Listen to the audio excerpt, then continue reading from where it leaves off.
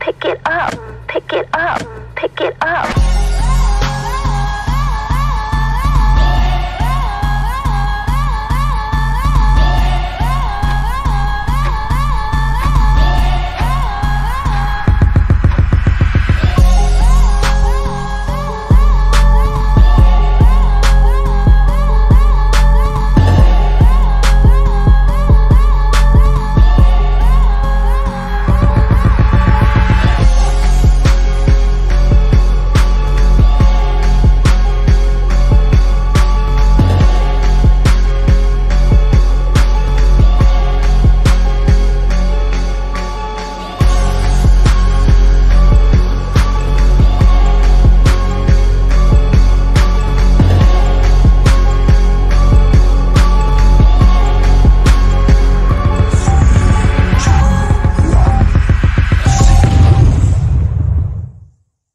Praise the Lord, beloved of the Most High God, in the mighty name of King Jesus.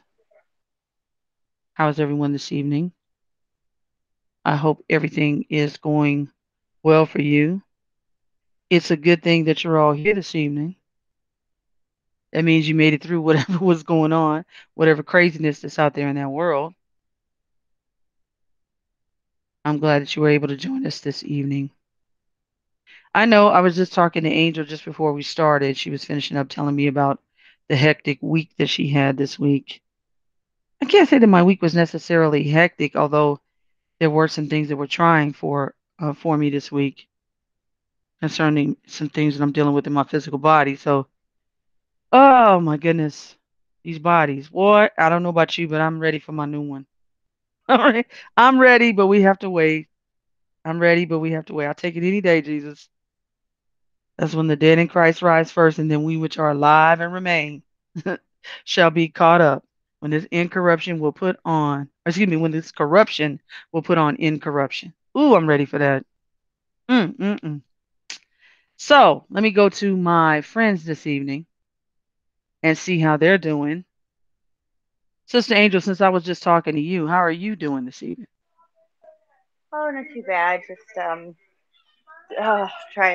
to get it together. I feel like a constant cycle of me trying to figure out how to get it together. It is really difficult. I know people think being a stay-at-home mom sounds like it's easy when they haven't done it, but I tell you, it would be so much easier to have a job. And I've had jobs. It was a lot easier for me, and it's so hard being having to be the grown up. It's when you have a job, you kind of have a grown up to tell you what to do because you have a boss and they've already determined like what you got to do for the day, and oh well, I just if I do X, Y, and Z, then I've done my job for the day. But when you're it's like a manager position, really. Mm, It's like being a stay-at-home mom. You have to manage a household and all the kids and have make the structure that nobody provides it for you, and it's tough. It's really tough. It's an art. I have so much respect for people that a couple generations ago, or this was just a normal thing, and now it's really feels like a lost art that a lot of us grow up and we don't have an example who did it, because our mothers worked, or my mom, she worked, and I mean my parents were divorced, so I guess the closest thing I've had to it was my grandmother, but I never had to see her in you know the midst of raising five children by herself, not by herself, but like as a stay-at-home mom. I never witnessed that. I was the only child that she kind of raised, and by the time when your grandmother raises you and they're 60 or over, it's a different thing than when they were in their 30s raising children. They're kind hmm of on autopilot at that point. So just always trying to figure out how it was done. It's a totally different mindset. It's a totally different mindset that's required. But I know now I see with the whole, schools being shut down. I know people think it's like a devastating thing, but I think it's kind of wonderful because a lot of people are turning to homeschool, and maybe a lot of mothers, at least who are in the position that they're even able to, um, you know, uh, they'll be the ones that end up staying home And I think that could end up being like a hidden like silver lining for a lot of the kids coming up right now, because um, I, you know I couldn't imagine putting my kids in school nowadays. Like I often think about it. I consider it like maybe it would be better for them, because I don't feel up to the challenge. It just is a lot of responsibility to handle their education and everything else. And it was just so easy to just put them in school, and they get their Mm-hmm. socialization. But it's just, the prospect to me is just terrifying, to even out here in the country where we have a pretty nice, seemingly safe elementary school right down the road. I fear for them too much. I can't imagine trusting my kids around strangers. I don't even think like, I don't know when that became normal, but to Mm-hmm. me, it just doesn't seem normal. I know it worked out fine for me, but I know a lot of kids that I grew up with, the abuse and the things that they endured happened because they were not at home with their parents. It was because they were Mm-hmm. at school or had some after school program or something like that, and they're just exposed to strangers. Mm-hmm. And it's taken for granted that that's a normal thing, but you know, Mm. I'm very Excellent careful point, about where I Angel. let my kids. Yeah, because like even at family gatherings and stuff, you never know Mm-hmm. exactly who's around, and I Mm-hmm. keep an eye on them even then, because it's like somebody you just don't know, even in the family. If it's a big enough family, you don't know everybody, and what they're capable of, and all it takes is a moment. All it takes is a Oh moment for yeah, something to sure. happen that can be never undone, and that never happened to me, and I'm totally blessed for that. But anyway, so yeah, I think I don't know if Ben. I think you're in a state where there isn't school still, right? In Michigan, do My you know? my kids go to a private Christian school. Well, I'm sorry, my son does. My daughter's in college How now, old but is he? Okay, so yeah, see, I thought they were both in college. oh well, my son just turned 17 today. So Okay, so yeah, um, so he's older, but so they are open. Schools are open there, or yes, yep. okay, Mhm. okay, all right. I wasn't sure. I know I've heard some are still closed down, which is Well, unimaginable. I know Canada, they're on full lockdown. So, yeah, I know there's a lot of weirdness going on in Canada too. oof. Before we go too far down the road, Angel, I always forget to do this with you guys, so I at least want to do it periodically. Would you go ahead and briefly talk about your channel and give everybody your channel name so that if they somebody who's just joining us or have been listening a little while and don't know that you have a channel and that you do actually have your own topics and things that you discuss Yes, periodically? yes, and my channel name is just Angel Martin, and lately it's been mostly we just mirror the broadcasts that we do on here. But I know Ben and I are planning to do a conversation here soon on my channel, regarding a few poorly understood verses and chapters in Scripture. Trying to take a more in-depth approach to things like James, as opposed to kind of taking the lazy way out of sometimes you explain certain verses to people that are workers of iniquity, and although it makes sense to you, it's not. There's just something incomplete about it. It doesn't feel like the true, honest explanation. We know the explanation isn't that you have to work for your salvation, but um, a lot of the ways that people explain a lot of these difficult verses are really not complete, and they just leave you with a feeling of incompleteness when you give these explanations. And so we're wanting to tackle that. But I do Mm. have a lot of content from the past couple of years that I did that was just me, just my thoughts, just me talking. So I haven't done that in a bit, but yeah, I cover some interesting stuff. I go into a lot of stuff that I might touch on here in the Mm-hmm. during the panel show, where I'll talk. I'll reference things like my upbringing or my experience with like a bloodline Luciferian family, and all of that. I go into depth about it a lot more on my own channel. I've given some pretty in-depth testimony about a few things like that. So if you're interested, just go and check that out and go back to some of my earliest videos, and it'll be there. Thank you, Angel. Appreciate that, sweetie. And then also Ben, I know you don't have your channel up and running yet. I know you're working on it.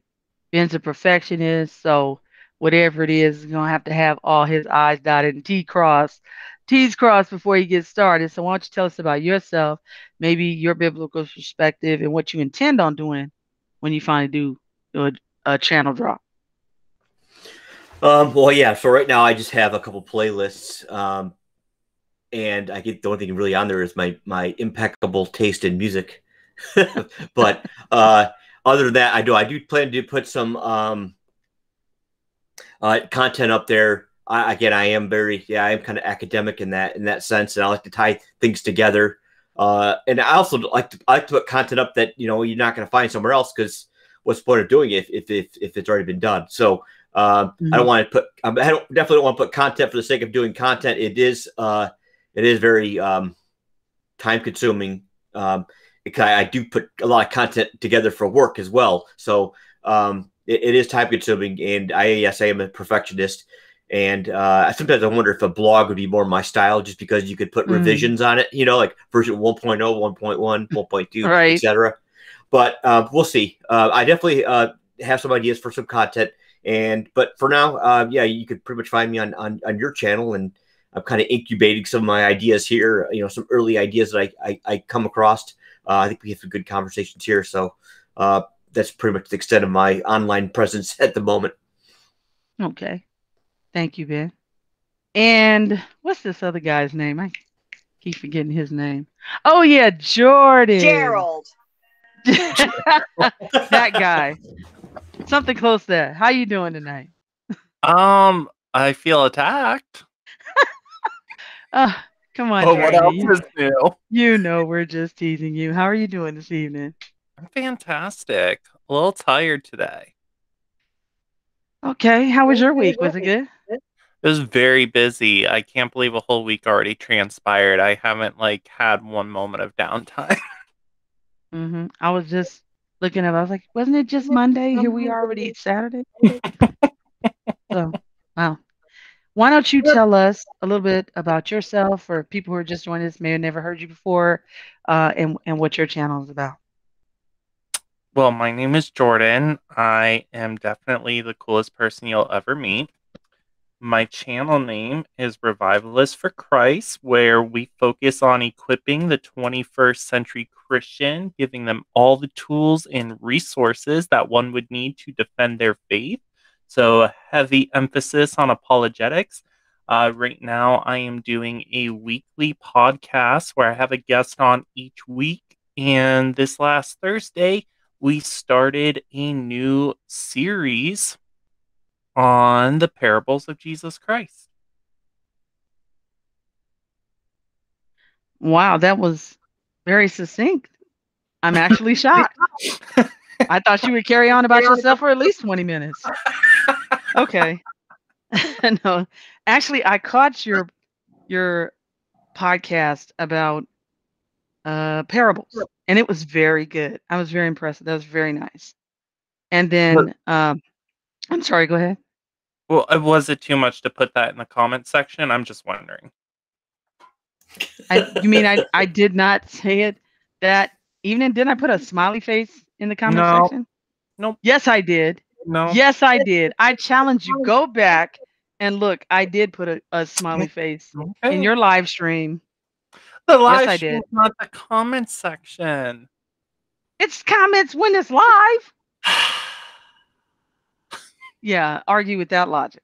Okay, so while you working on that one, I think that for those who are joining us, you don't know, I haven't said this in a little while. The idea of this podcast, broadcast, whatever you want to call it, is myself and my friends, people that I've met here on YouTube, that we just get together and we discuss all different kind of topics, things, whatever. I always ask my friends whatever they want to talk about. I kind of insisted on Jordan's topic tonight because I just found it very interesting when he started talking about it. Which, Jordan, what's your topic again tonight? I'm going to be talking about the Eastern Orthodox Church. Thank you. So when we get to Jordan and we talk about that, See, that's something that if somebody told me, oh, let's talk about Ethan, I'd be like, I don't want to hear. But when Jordan was talking about it to me, I actually got excited about it because I was learning things I did not know. And because he loves all this stuff about church history, he makes it exciting for people to learn about. And he's passionate about it.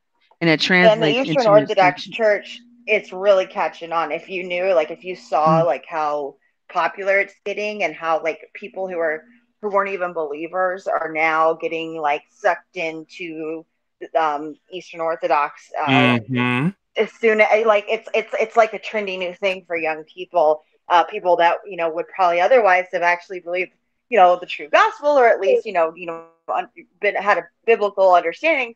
They get turned on to the Eastern Orthodox Church, um and they think it's like the ultimate truth, or something that they've discovered. It's really sad seeing Yep. how that's happening. So that makes it really interesting if you know how popular it's becoming. And a lot of yes, people just think it's Roman Catholicism rebranded, but it's a completely different religion. Yeah. mhm. Yeah. And Yes, I then was. maybe one day we could do the separatist Catholics too. Oh, that'd be great. That would be great. Yeah, See, the sedevacantist. Yeah, that's a big thing too. yeah, see, if I set off on my own to try to go find out about these, I would first of all, I wouldn't have any interest because it's like when the Bible says that once you find Christ, I'm paraphrasing this, you only hunger and thirst after righteousness. You don't hunger and thirst after unrighteousness. So I'm not going out there listening or wanting to hear these different false ways.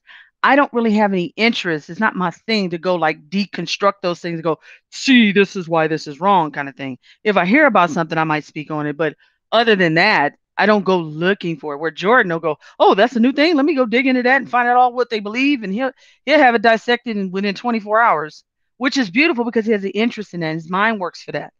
Me, I'd lose interest about 12 seconds into it. So as friends, we all bring some different dynamics to the table here. Angel is a former atheist.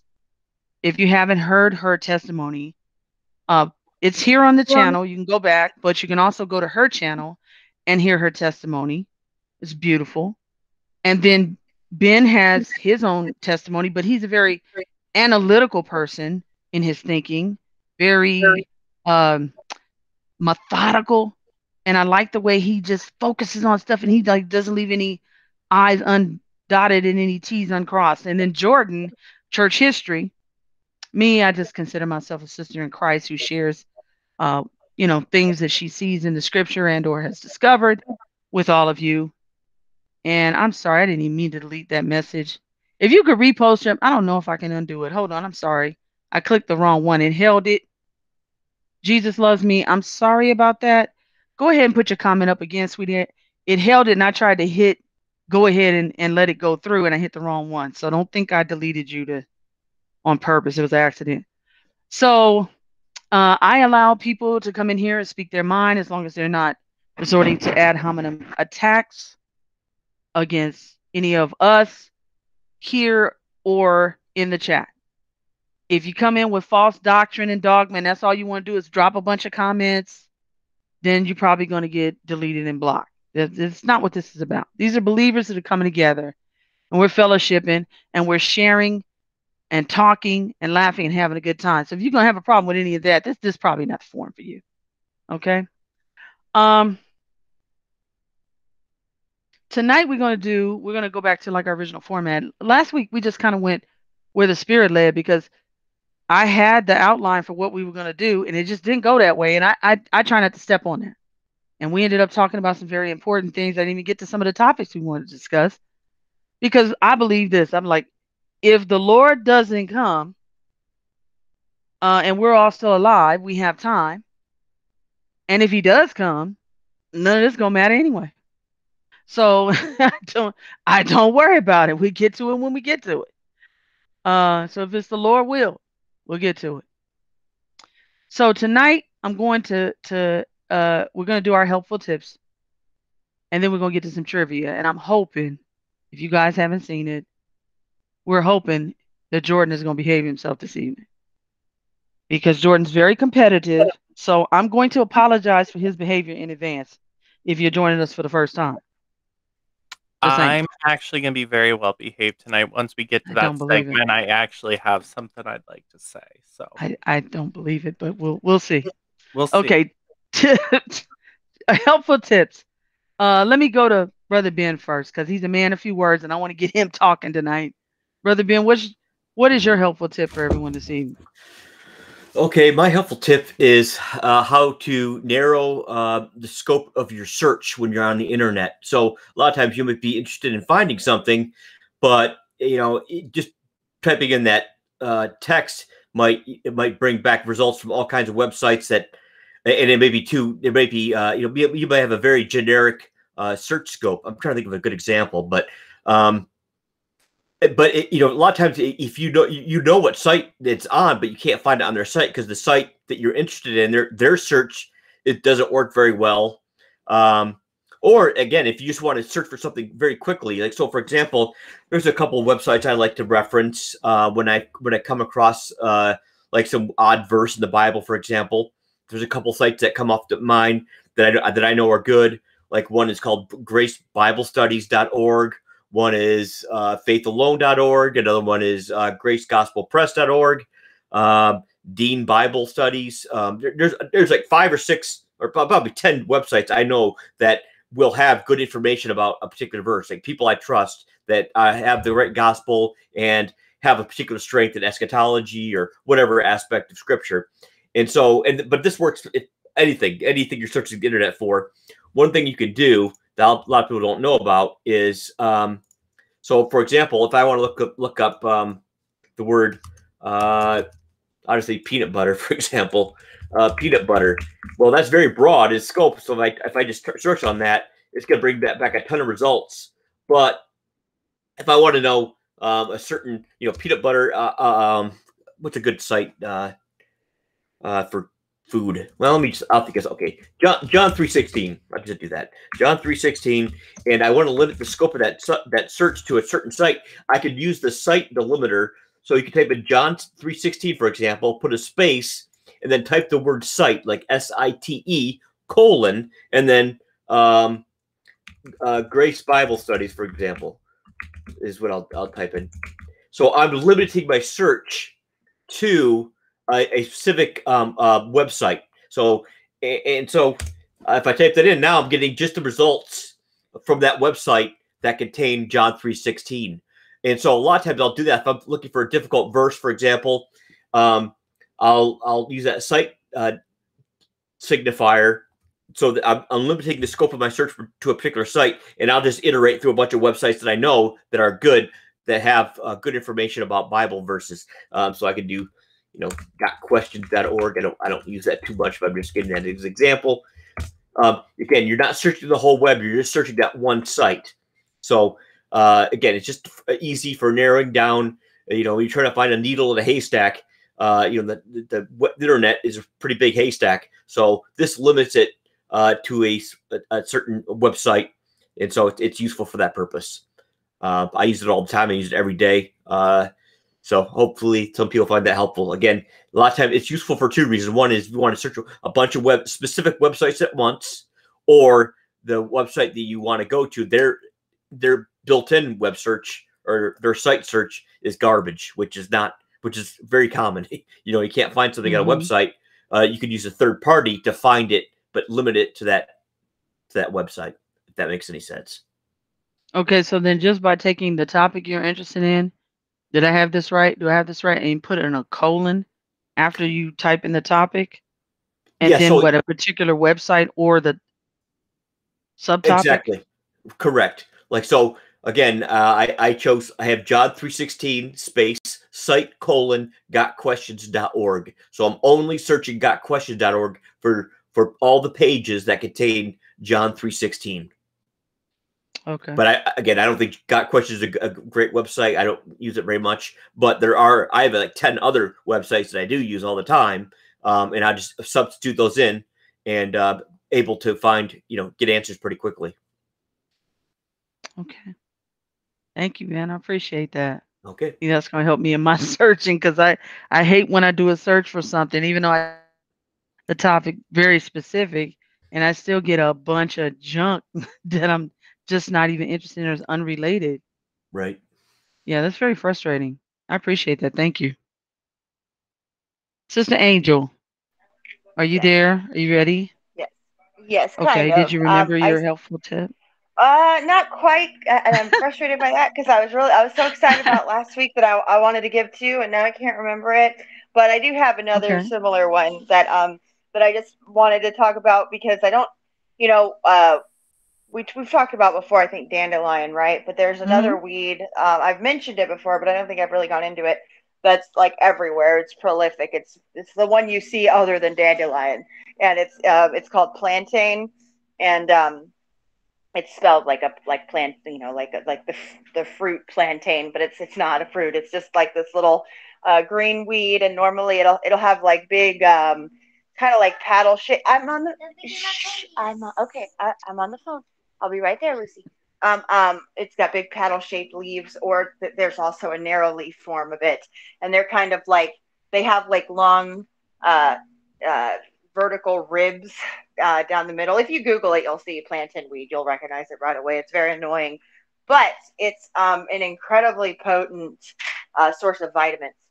And so, quite like dandelion, which is also packed with just incredible properties.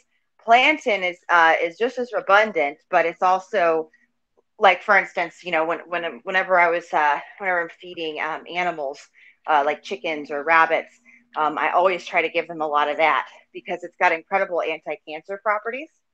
It's also something that if you get a bug bite and you're outside, you can chew it up and put it doesn't have a bad taste really. I mean, slightly bitter. Nothing, it's like pretty similar to dandelion, and you can actually just put it right on top of the bug bite, and it takes the itch away right away. And it's really great also for wounds and stuff. I know my husband, he's made ointments out of it before, and he's also made tinctures.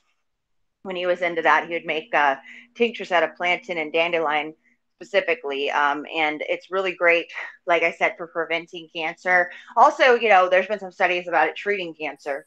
um, and I'm not sure if it's like the high vitamin C content or what it is about plantain, but it has a heavy link to actually being able to treat a lot of different diseases and infections. Like I know that ointment that he made, I used it for everything. Anytime the kids got a boo boo, instead of using Neosporin or anything, I would use that plantain, and it was wonderful. And especially for the anti itching properties that it has. But it's just another one of these weeds that we see everywhere. They're omnipresent, and they're very difficult to get rid of.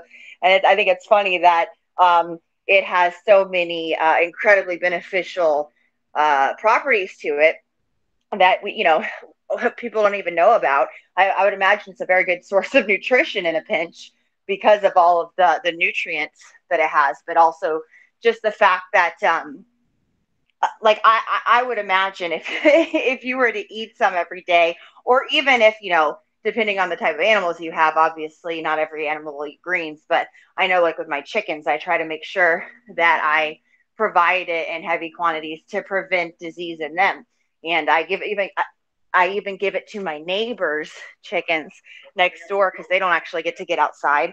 So whenever I'm weeding my garden and stuff, I will put it in their run, because it's just such a shame that and their rabbits too, because it makes me feel so bad when I see they keep rabbits for the manure, but the rabbits are just in these tiny little cages their whole life, and they collect the poop underneath, and it's just heartbreaking for me. So I will sneak different treats from the yard out into the bunny cage, because I also know it will prevent disease. But yeah, I wanted to point people in that direction, because it's one thing I've not heard many people talk about is plantain. I've heard them talk about dandelion. People are aware of that, but there's something that's just as prolific everywhere I've ever been, that's you know equally, if not more, nutritious and beneficial.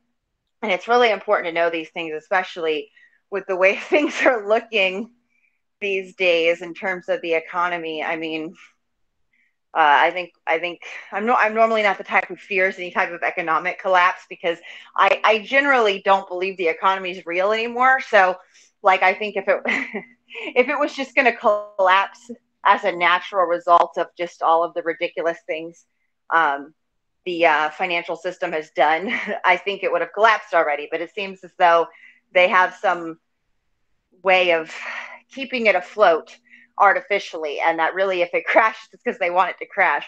But at this point it almost seems like they might want it to crash with a lot of the things that are going on, and the inflation is it's already out of control. I know for us our grocery prices have already gone up considerably, and at first I thought maybe I was just like, man, am I just spending out of control here? Like I'm going to the grocery store and I can't seem to spend less than $400 every time I do it. And then I realized I looked into it and prices have gone up all over the place in all types of different basic everyday products. So there's also been a lot of shortages. I've noticed more and more shortages, things that just almost every time I go to the store there's something that was always there that's not there. I'm having a really hard time finding, which I think is a little bit suspicious, distilled water.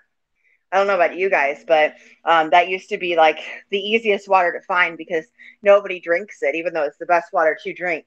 And suddenly now I'm finding like they're out of it everywhere I look all the time, which, of course I have my suspicions about that, but like, oh, really? Did too many people catch on to how good distilled water is for you? And now they're going to make it hard to get because it was also the cheapest water. But so with all these shortages and stuff, I think it's, I don't know. I just have, it might be nothing, but I'm starting to have a slight concern about, um, uh, food shortages and just people, if they, the dollar value crashes too much, and who knows now we're in such an upside down world now. Anything's possible. A few years ago, I would have had a normalcy bias to say that, you know, people were overreacting and panicking. But now, I really don't know. They've pulled this COVID stunt, so really, nothing would surprise me. So I think it's important for people to start looking into stuff in their, in their natural environment. Learning about foraging, of course, learning about gardening is a really really helpful thing. But one of the most important things I think is when you actually know what to forage for yourself. Aside from just growing crops and stuff, it's really there's a lot of stuff that I know of that I wouldn't have to even grow myself, that I would just have access to in the woods. That would be some things that are so medicinal, it makes going to the doctor unnecessary for a lot of different infections and stuff. So I think I'm trying to focus on that more. There's some really good books on these things too, things that the pioneers and just really our forefathers knew and were able to, it's just basic skills and knowledge of their environment that kept them alive through much harsher times than we've seen. And I think we're all kind of sitting ducks for, I've heard that if a specific highway in I forget what the highway is, but there's a highway in California that if it were to shut down for like a few days, people claim at least that like 10,000 people could die. I guess from like, especially people that depend on different medical services and supplies. But we're in a very vulnerable position right now. So I hope everybody will look into more things about foraging and, of course, gardening and stuff. But I know less about gardening than I do about foraging. So at least Thank you, gardening, when it Angel. comes to actually growing crops, that's harder. It's a lot harder than the gardening I do, which is like ornamental. So Oh yeah, I had Ben, while you were talking, bring up an article about plantain weed. It's spelled just awesome. like the fruit, but it's not. It's not the fruit. It's actually a No. weed. Yeah. And well, Yeah. And it should be like I familiar. said about that, who but the devil would call something that's a food or medicinal a weed? But anyway, Right. only the devil's mindset would call something the Lord made that's beneficial for humanity a weed. But anyway, And the more you look into it, the more you find like specifically the things we know of as weeds. are Right. super healthy. Like it's Yeah. like not even just like the ones that are lesser known, but like specifically the things that grow in the highest abundance, the most Yes. stubbornly are Yes. actually really like life-saving plants. And it's almost God had to have a reason for that. I'm sure that's why he did it. Oh You yeah. know. No, no doubt. That's what I'm In saying. our So decadence, we totally disregarded it. We would have yeah. appreciated it. Oh yeah, that's true. And people should look into foraging and learn how to do some and learn what's right there in your own area. Yeah, even in cities and metropolises, Oh yeah, there's plantains food. everywhere in Yeah, cities. plants are everywhere. And if you learn which ones are actually medicinal and or food, it could be the difference one day between, God forbid, life and death. But it also keep you from panicking because you'll know when other people are panicking, you'll know what's what.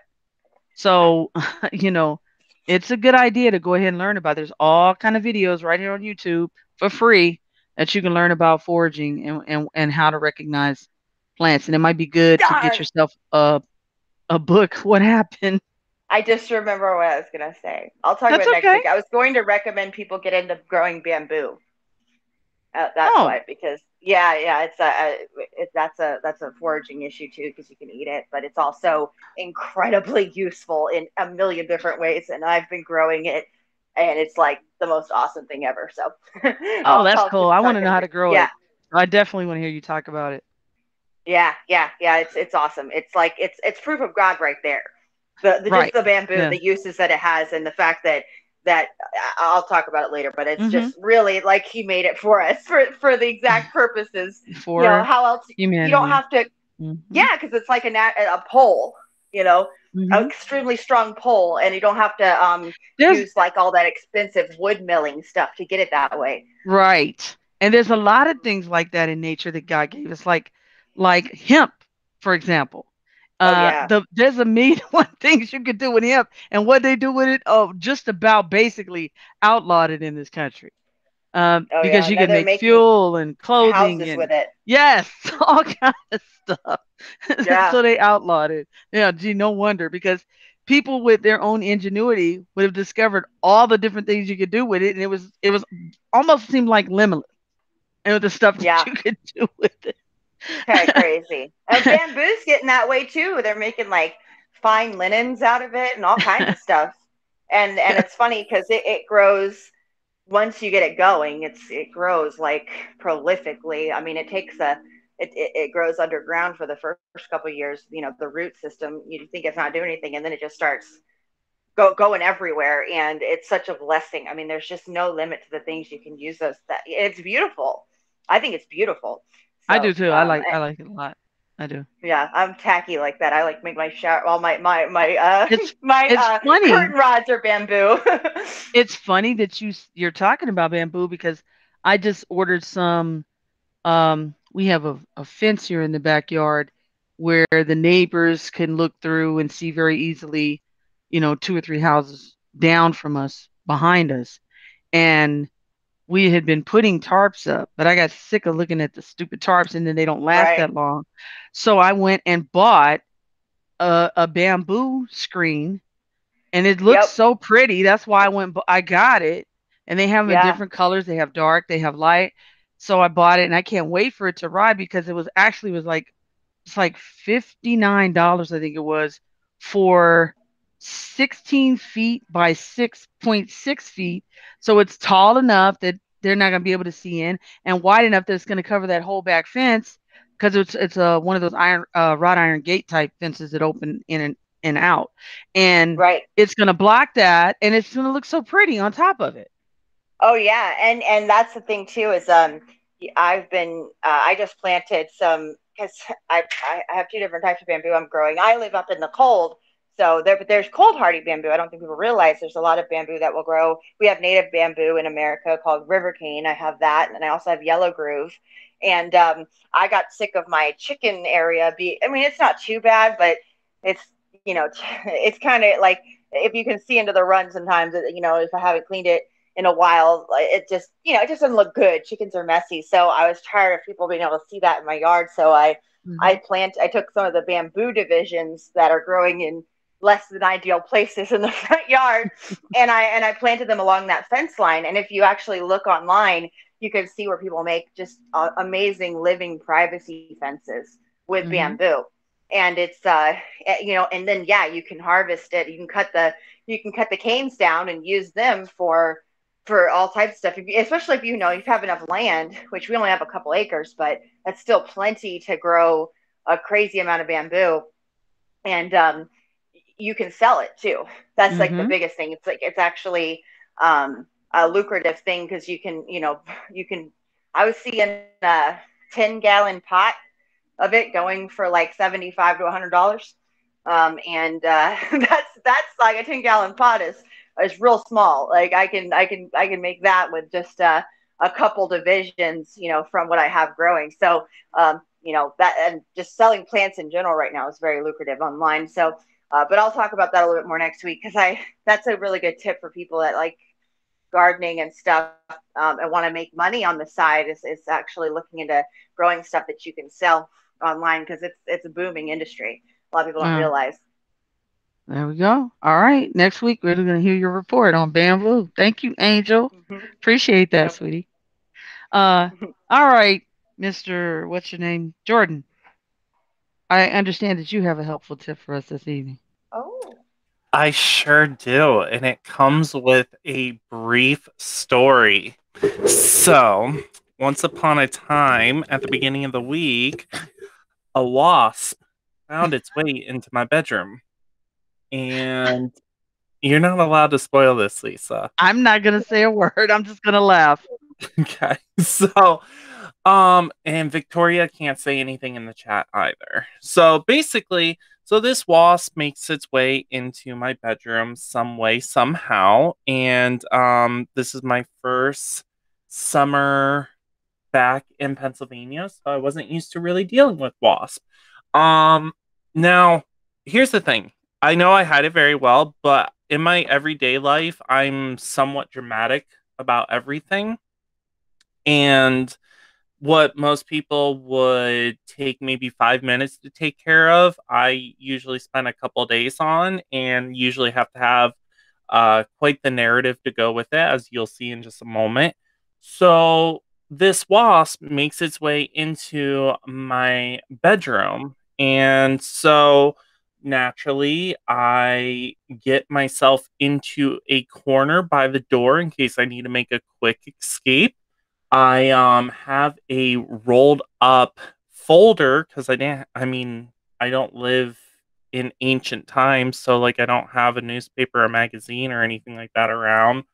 And I had a pillow as a shield, and I had my shirt rolled up like a cannonball. So I was ready to go to war with this thing. So I just kept my eyes on it the whole time, just like trying to localize it, make sure I did not lose visual. And boy, I'll tell you what, there aren't even pro baseball players that can aim like I did. I was shocked how well I aimed. So I threw my shirt at it and like, bam, hit it, gone. I was like, man, I'm so good at this. So I'm like, I don't even know where it went, but that's fine. That's fine. I'm just going to go in bed because game over. I won. So I crawl over to my bed. I'm relaxing. And then, I don't know, within 30 minutes, this wasp is up again. And this time I didn't have my quick escape route. So I started freaking out. So I threw a pillow because, I know Lisa disagrees with me on this, but I have a scientific research done by a very credible internet article that says wasp can remember a person's face. So I know this wasp knew what I did, and it came for me. So what I did was I threw a pillow, and I have an entertainment center in my bedroom. So if you guys know how the entertainment center is, there's a cupboard on the one side, then there's like this little gap, and then a cupboard on the other. So somehow my perfect aim got it twice. And so the pillow made its way into this crevice. And I'm like, well, this is perfect. Like, it's stuck there. So what I did was I threw my entire bedding on top of it.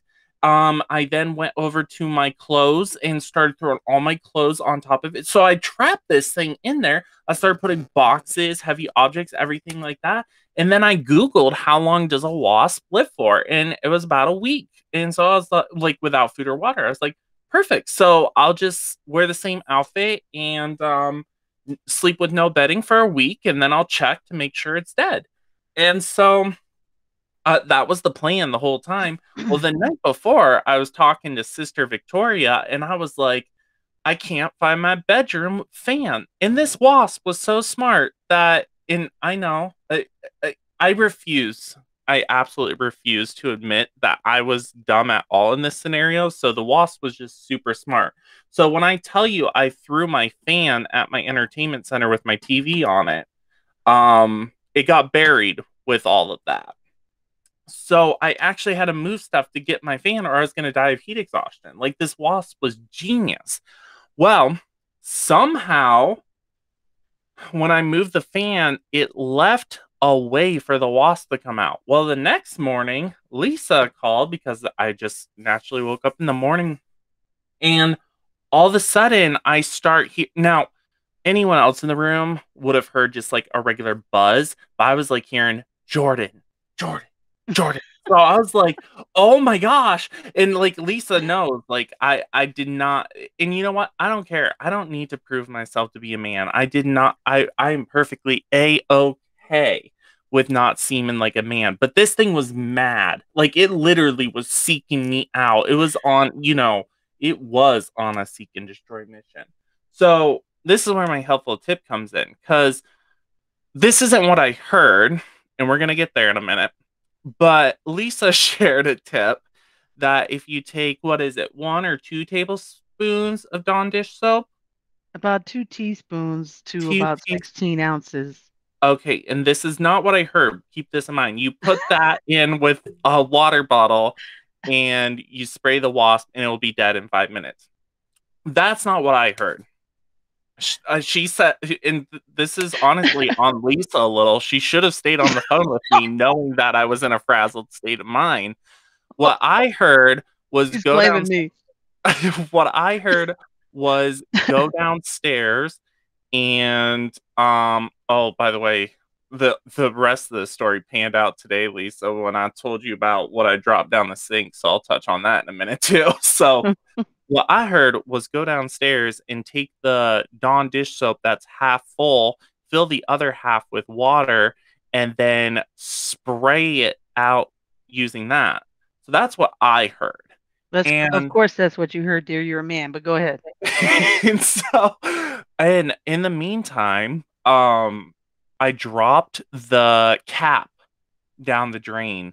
And I was like, oh no. And remember, I told you that, Lisa? Well, I didn't think it was going to be an issue until today. Wait, why would you not think dropping a cap down the sink would not be an issue? I really hope my mom's not listening to this. Because I thought, like, I don't know. The sink was working the last 2 days. But today, it busted open, water all over the kitchen floor. And then I had to sit, I mean, as a Christian, I couldn't lie. So I just had to sit there and act brand new. I'm like, oh my goodness, is that water?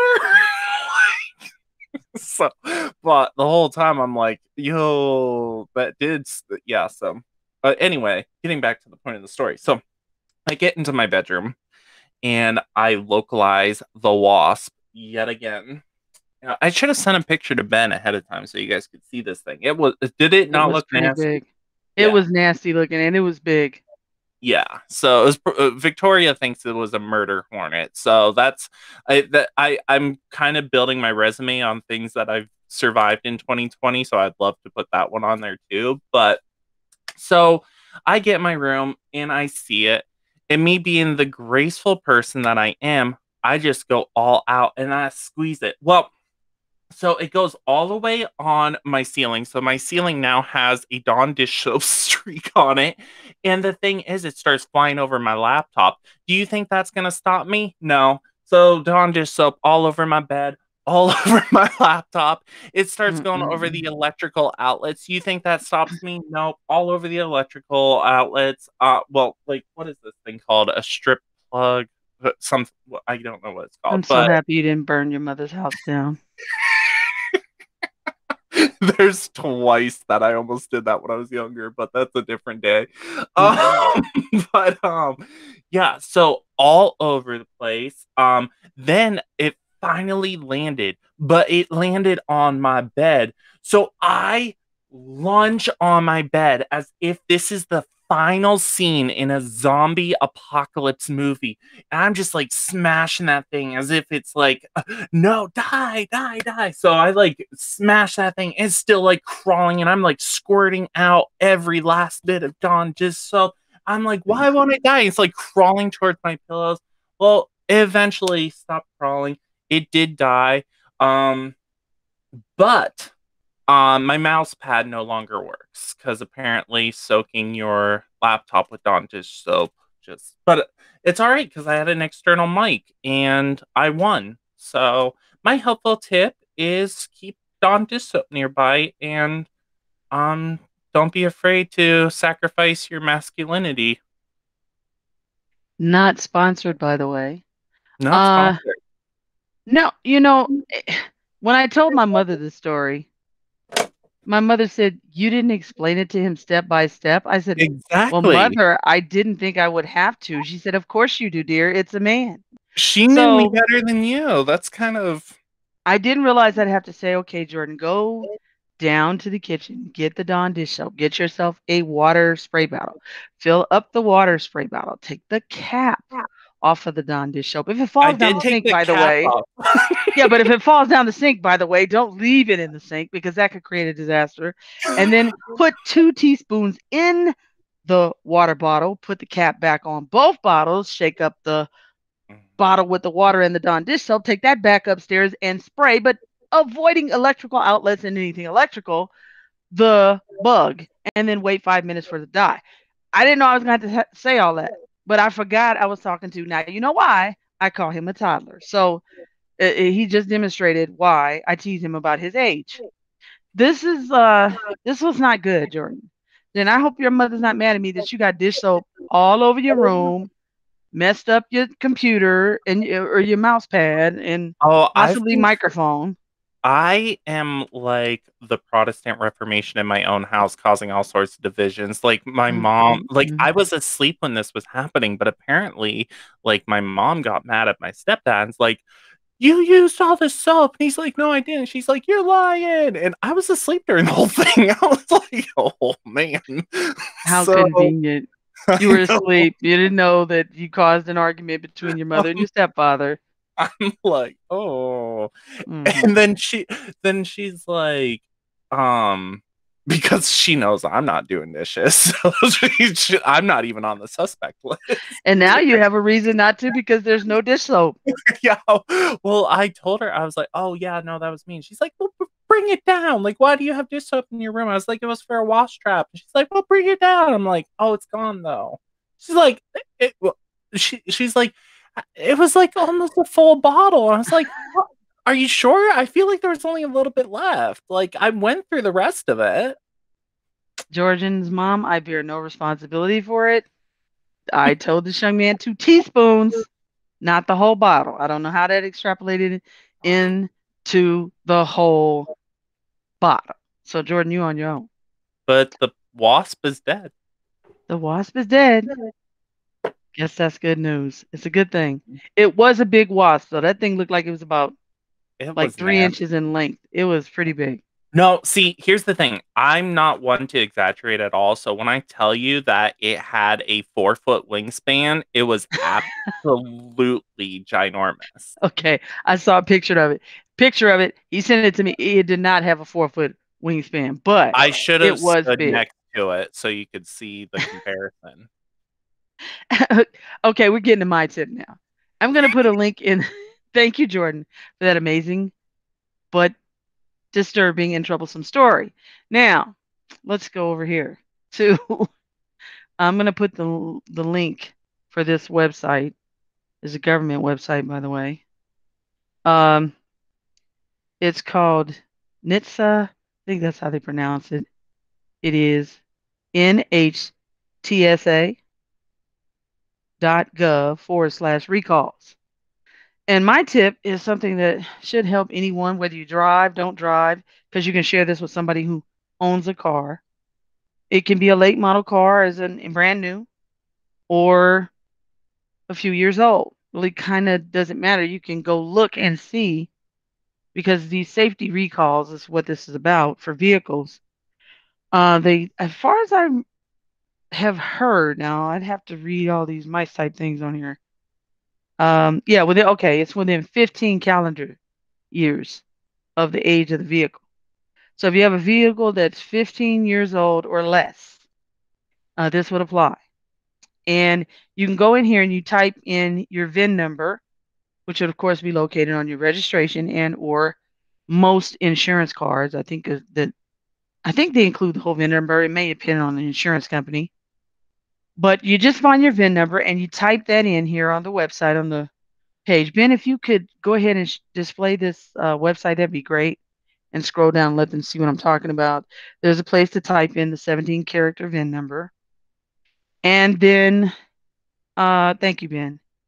And then it'll tell you what safety recalls are on the vehicle.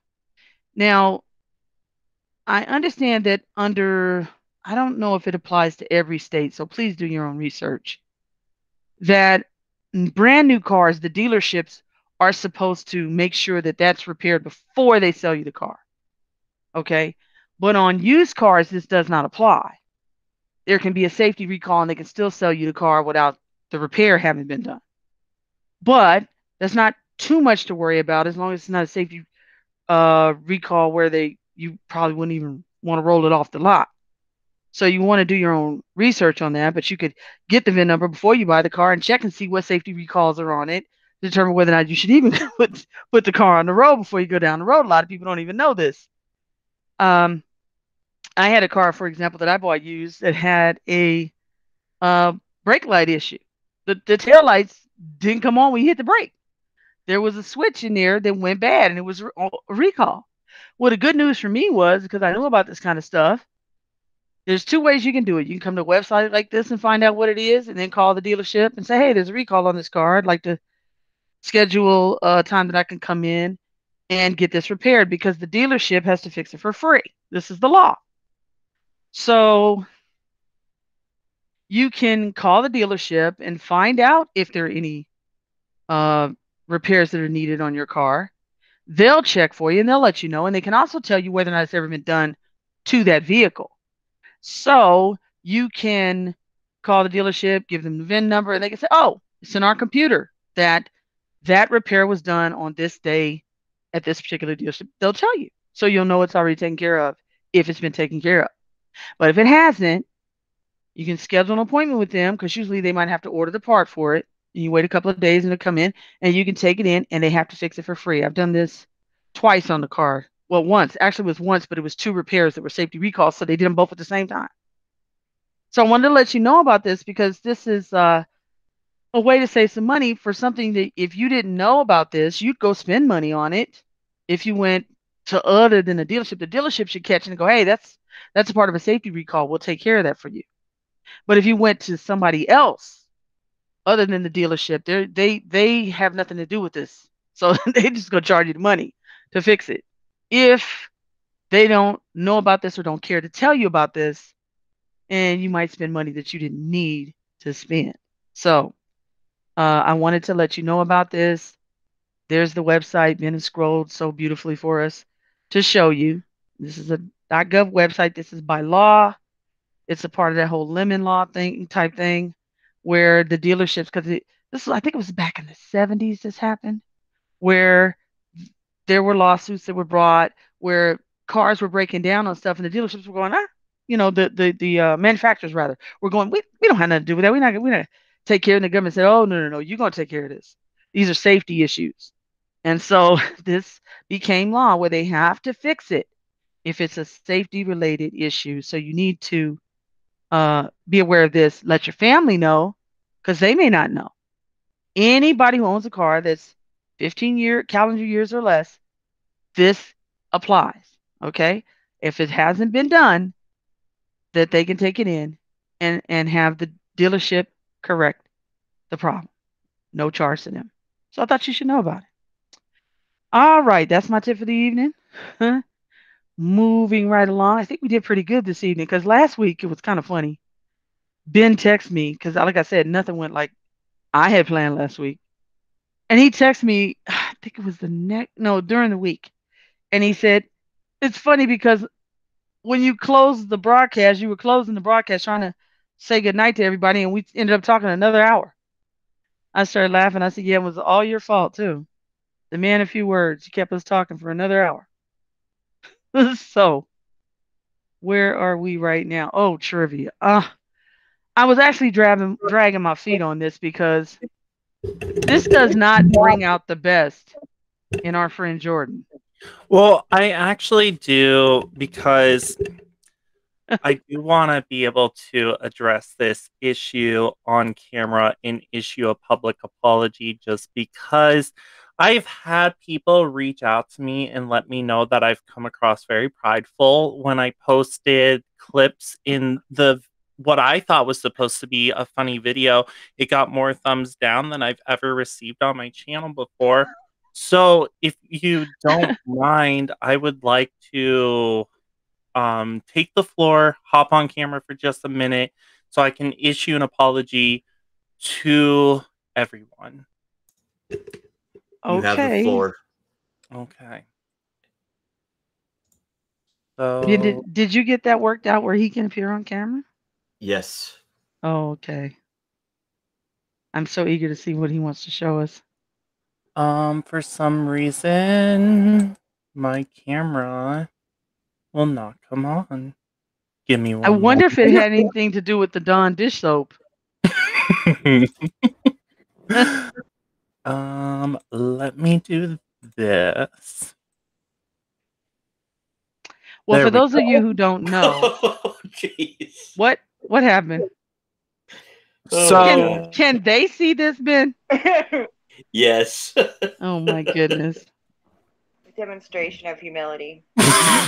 So I just want to apologize because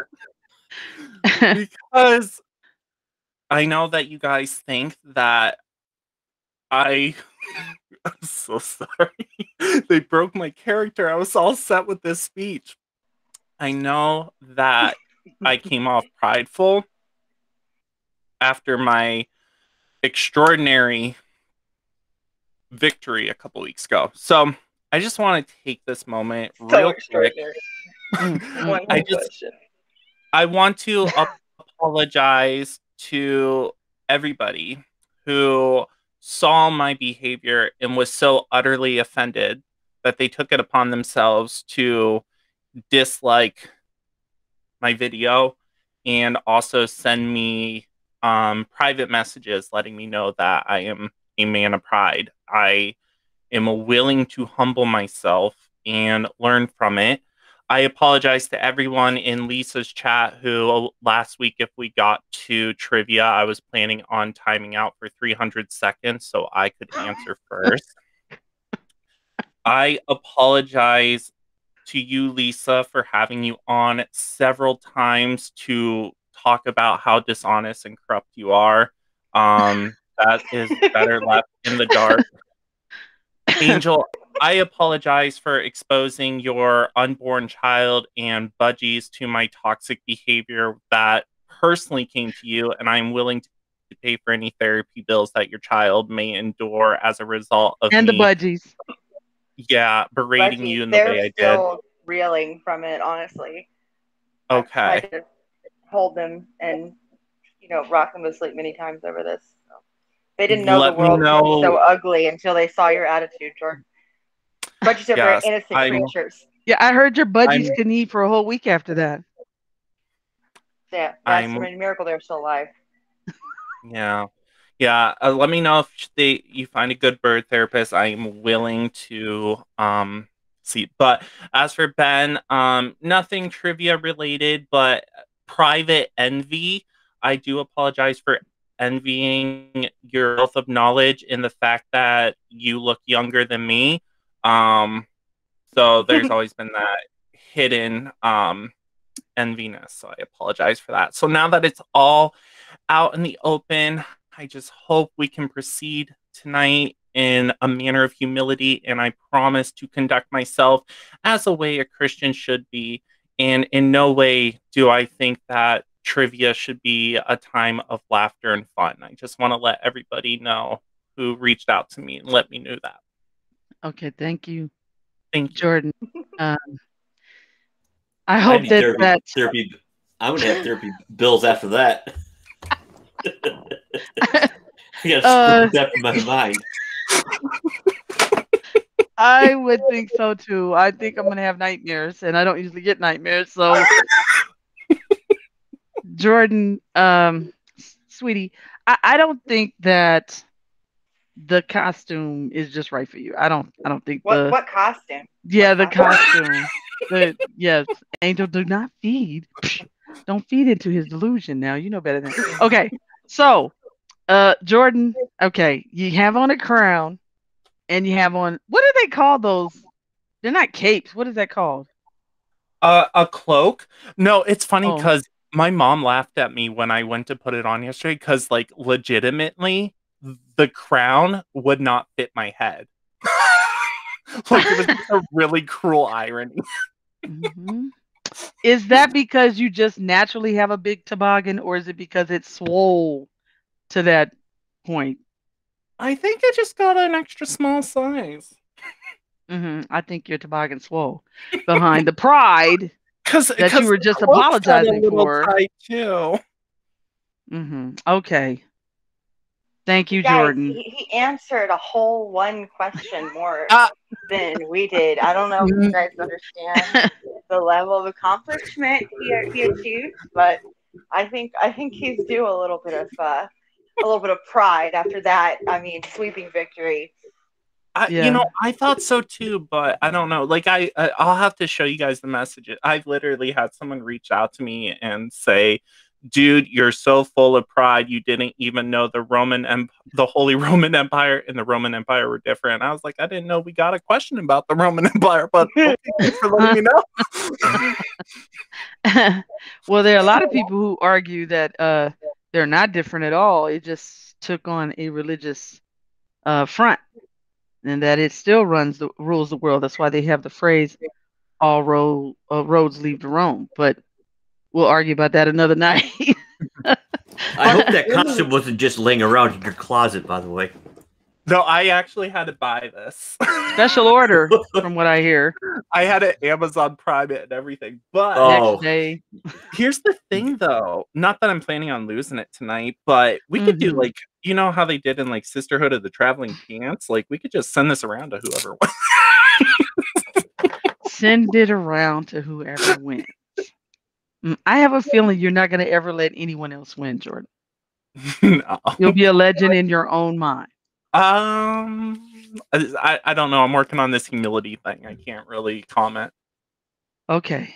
Everybody, we're going to encourage Jordan to take a deep, long look at himself, examine himself, and begin to work on his much needful, I don't know, self-examination about being prideful. Now, Jordan, are you serious? People really thought that was serious. They didn't get that we were all just having fun. Dead serious. Wow, that's sad. I said, are these people baptized in lemon juice or something? I mean, what happened?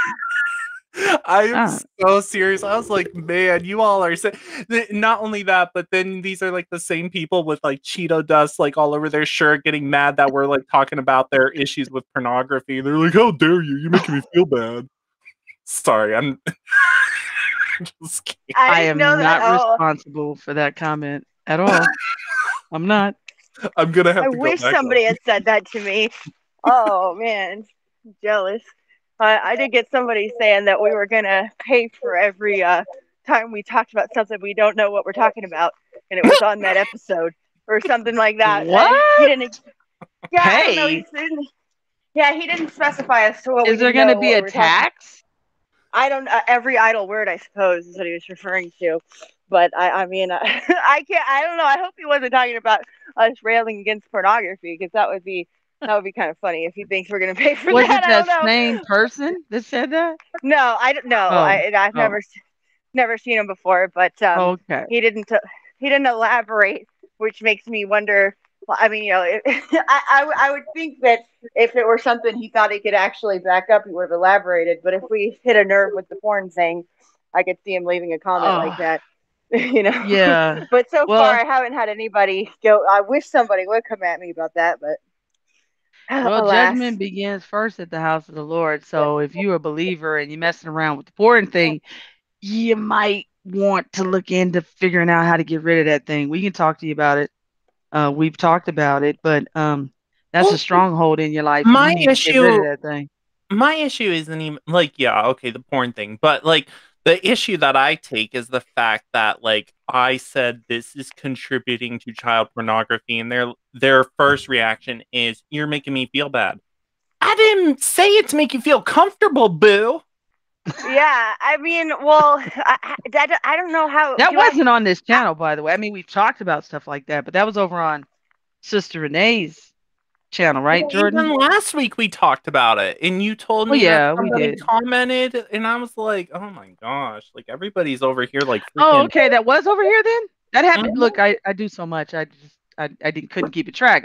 I know we were talking about wickedness over on her channel on Thursday, on Thursday's theological throwdown, and I think we touched on it over there. But I didn't. I forgot that that was over here in the chat where somebody said that. Well, and we weren't like. I mean, I think most of us even admitted having dealt with it before. It wasn't even coming from a holier than thou place. It was just, No, it wasn't. hey, admit it's wrong. Just admit that it don't make excuses for yourself. Just admit that even in your own heart that it's wrong.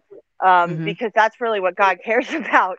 But when you start making excuses and justifying, Well, that's I when your think. heart's not really aligned with the Lord. Oh yeah.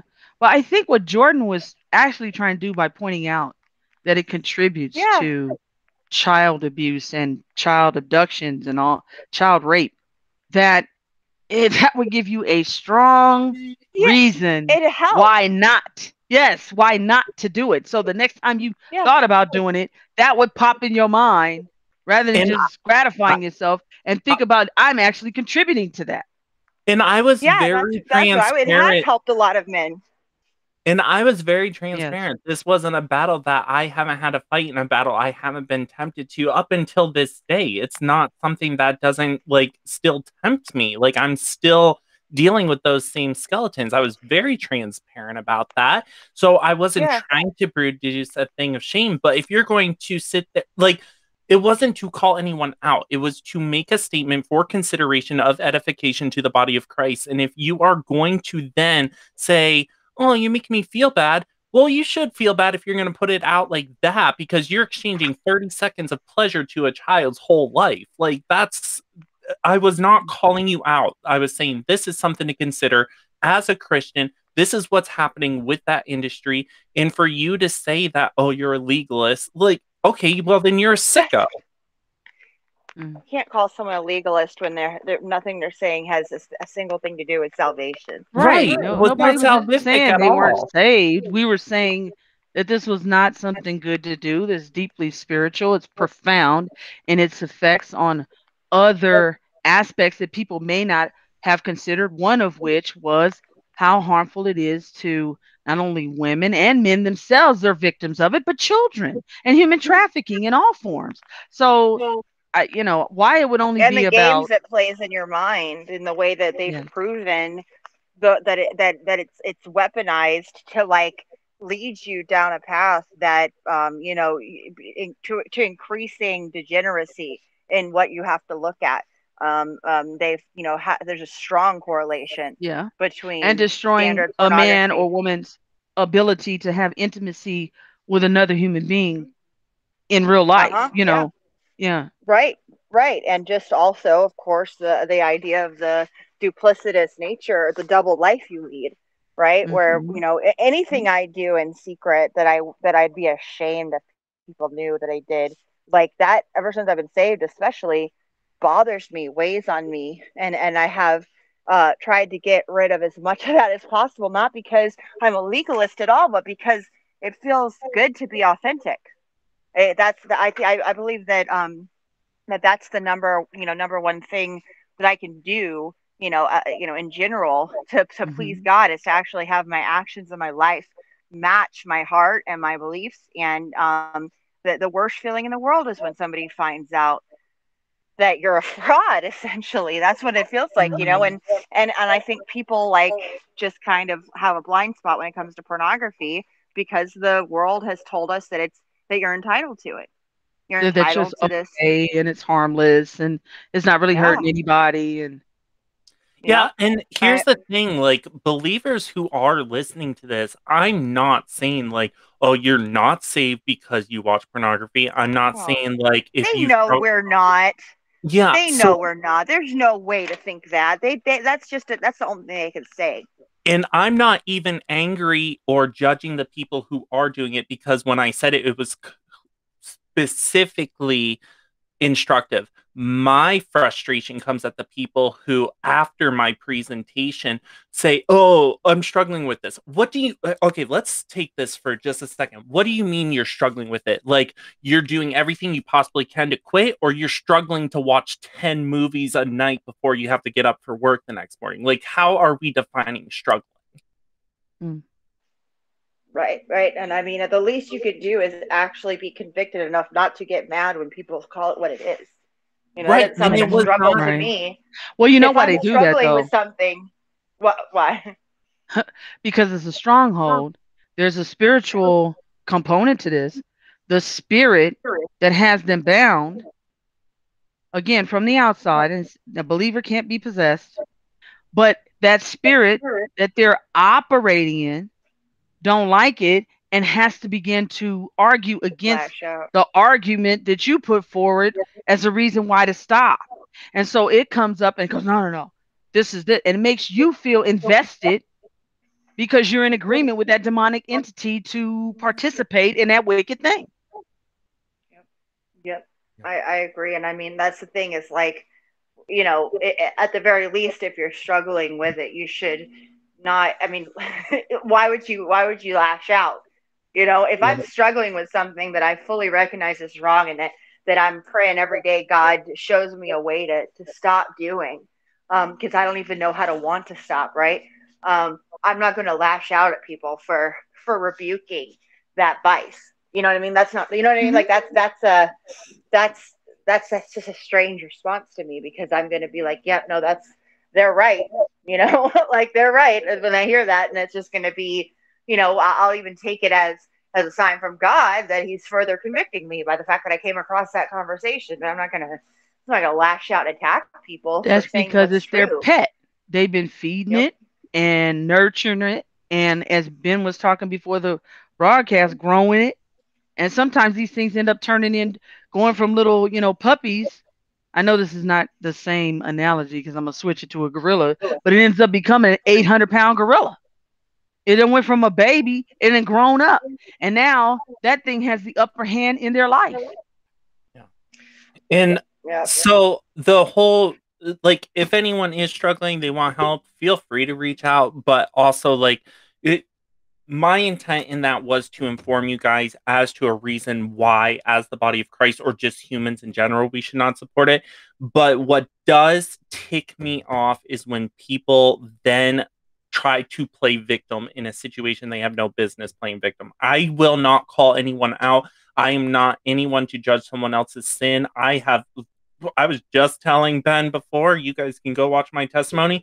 I've been stupid. I've looked at the cross and I went for a lifestyle of sin. Like I became the stereotypical, like, oh, you use grace as an excuse to sin. Like I became that person, and it really brought on so much shame and all that. That's why I'm speaking out against it, because I know where it can lead. But look at what happens when you pursue the will of God. So for you to then victimize yourself and play the card of, oh, who are you to make me feel bad? I wasn't trying to make you feel bad. I was bringing awareness to an area that obviously you weren't aware of. And so in doing so, and then for you to then shift gears and not want to take responsibility and ignore that fact just really speaks a lot about your character. Mhm. Well, that's the way that people end up having things like this as a part of their life for years because they won't slay that dragon, because that's going to be painful, because part of it is going to be crucifying their own lustful flesh and desires. That's when you start growing as a believer and you put yourself in subjection to the headship of Christ, and you say, look, this is not like God, and I want this out of my life because this is hindering my growth. It's messing with my relationships. It's messing with my testimony. I mean, there's just a whole list of things. Not to mention it could be blocking your prayers, different things that these entities are there to do, and ultimately they're to kill, steal, and destroy. Whatever that extrapolates to be, it's not a good thing. They're like parasites. So, when people make excuses for stuff that they're comfortable with, that they've grown comfortable with, because they didn't uproot it when it just was trying to become a seed, taking hold and growing. They didn't snatch that thing up with the word of God. They didn't cut it out. They didn't dig it up. Then it starts to grow. And like I said, before you know it, it becomes a stronghold. And then that person is defending it, whatever it is. It doesn't just have to be porn. It can be anything. So that is sinful. The devil will use that because it's going to keep that believer from growing. It's going to keep that believer from having a strong witness about the Lord. That's what the Bible says. We know sin is an accursed thing. And Jesus described it as, can a man take fire unto his bosom and his clothes not be burned? So you playing with fire. That couldn't even be more descriptive. It never ends well if you try to hold on to it. You got to get rid of it. Now, we're not talking about to be saved, but it's because you're saved. Why would you want to be playing over there in the devil's kingdom? It is just that simple. There are things that are in the kingdom. Okay, let's just put it this way because people want to act stupid. Is pornography going to be in heaven? So then if it ain't in the kingdom, what you doing with it? When you a believer, we have exchanged kingdoms. We are no longer in the kingdom of darkness. We have been translated into the kingdom of his dear son. So we're supposed to emulate that kingdom. So you can make your excuses or whatever your pet sin is. I really don't care. But if you want to grow up in God, if you want to press on to the mark of the high calling of Christ, then there's certain things you are supposed to cut out of your life, get rid of, and get a handle on to throw it out the door in Jesus' name. You don't just go, oh, here, be my pet sin forever. And if that hurts your feelings, good. Like I said, there's a meme that's going to pop up here in a minute. Sorry, not sorry. I'm sorry that the truth offends you, but I'm not sorry for telling you the truth because I love you enough to tell you the truth. As the Bible says, I believe it's in Proverbs, faithful are the wounds of a friend. I love people that love me enough, even if I might not want to hear it when they say it, to put what I call a boot in my behind when I need it. And I might not like it. I might not want to hear it right then. But after contemplation, prayer, letting the Lord minister to me about it, like, you know what? They were right. I didn't want to hear it. My flesh, I told you, the flesh is like a 2-year-old. It wants what it wants when it wants it. But is a 2-year-old, is that the Spirit of Christ? No, the Bible tells us that we're supposed to, when Paul said, when I was a child, I spake as a child. And I did those childish things. But when I grew up, I became a man. I put away childish things. Well, as believers, there's times we're babes in Christ. Everybody starts out as a babe. But then we're supposed to grow up. And we're supposed to put away childish things. And wanting what you want when you want it is what children do. Disciplined people don't do that. So if we're admonishing you to grow in Christ, why would you have a problem with that? You could just be quiet and listen and then go ask the Lord, Lord, is this true? Is this right? If you are studying your Bible, you know it's true and you know it's right. And what's really funny is nobody made the person who left that comment put the comment in the comment section trying to defend wickedness. Defend wickedness. Now, we're not hating on them for it. If you're a believer, you washed in the blood of the Lamb. But if you got something in your life that you know you're not supposed to have there, that you're feeding and you're giving place, then the Bible says neither give place to the devil. So is porn of the devil or not? So what, Jesus gave you porn? I mean, this is getting to the point where I'm wondering how intelligent some of these people really are. Because that's not intelligent. You know it's of the devil. Why would you defend it? See, and this is why grace believers get accused of being a greasy grace and sloppy agape and all that stuff. Well, I don't know. I'm not responsible for what other people do. But Jordan, Angel, Ben, and myself know good and darn well there are things that are becoming of Christ and there are things that are not. And we're going to tell the truth on the things that are not and the things that are. And if somebody got a problem with that, too bad. Either grow up or just don't press play over here no more. Because we're not going to suborn people having pet sins. Sin is an accursed thing. I'm sorry, Jordan, 1 second. Sin is an accursed thing. So if you want to have it like an ice cream cone and lick all over it, you are inviting the demonic into your life. And if you open a door for the devil, he's coming to kill, steal, and destroy. He is not to be played with. And that's what we warn about. That's what we're talking about. We are not hating on anybody. If it makes you uncomfortable, ask yourself why you're uncomfortable. Go ahead, Jordan. Well, what my whole issue is, it's not even like the whole sin dichotomy, everything, like, because the issue I took with the whole thing, what made me mad was the person saying, you made me feel bad. That is not the proper response. If you, like, yes, we are justified, we are sanctified, we, like, all those things, the blessed assurance that we have in Jesus Christ. My imploration to the body of Christ, and this is what gets annoying about the free grace community, is like, yes, we are to rest in Jesus, but your knee-jerk reaction shouldn't be, oh, anytime we talk about sin, that makes me feel bad. What about the child that is being sold into sex trafficking? The whole idea is not what I take issue with is not the sin itself, but the selfish intent behind the comment. So I already hear the free grace community speaking up. This is not, I'm not talking about the sin itself. I am talking about the individual's response in just really showing the selfishness of their heart.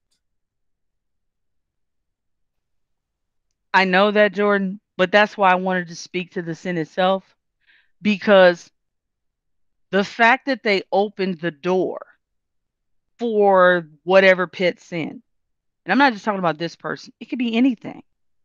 The problem is you don't realize that that is a weapon that has been formed against you to destroy you, because sin is an accursed thing. So if you bring an accursed thing into your life, it's not coming to be your friend. It's coming to wreak havoc.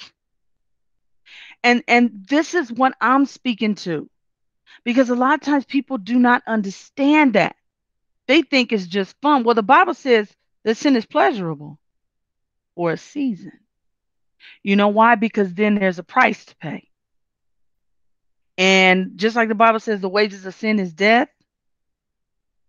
The gift of God is eternal life through Jesus Christ our Lord.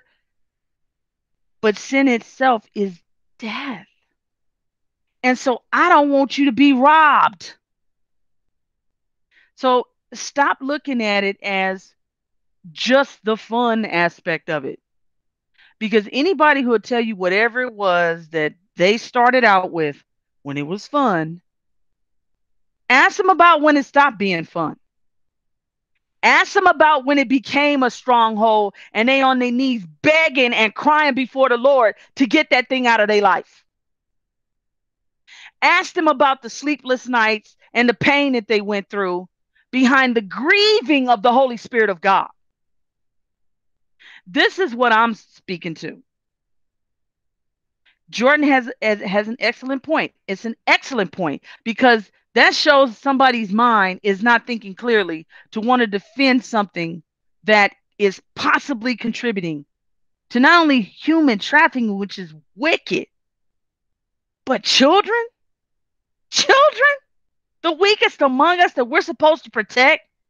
And you're going to hear what's said and go to say, I'm going to protect my sin. I'm going to defend my sin over the child. That was very telling. Very telling. And that's not the same thing as resting in grace. I want to make that point just because of some of the comments I see in the chat. That is not the same thing as resting in grace. That is defending a sin that is hurting other people in feeling or rejecting the conviction that's brought on. We are allowed to talk about sin as free grace believers, especially when the life of a child is at stake. I agree.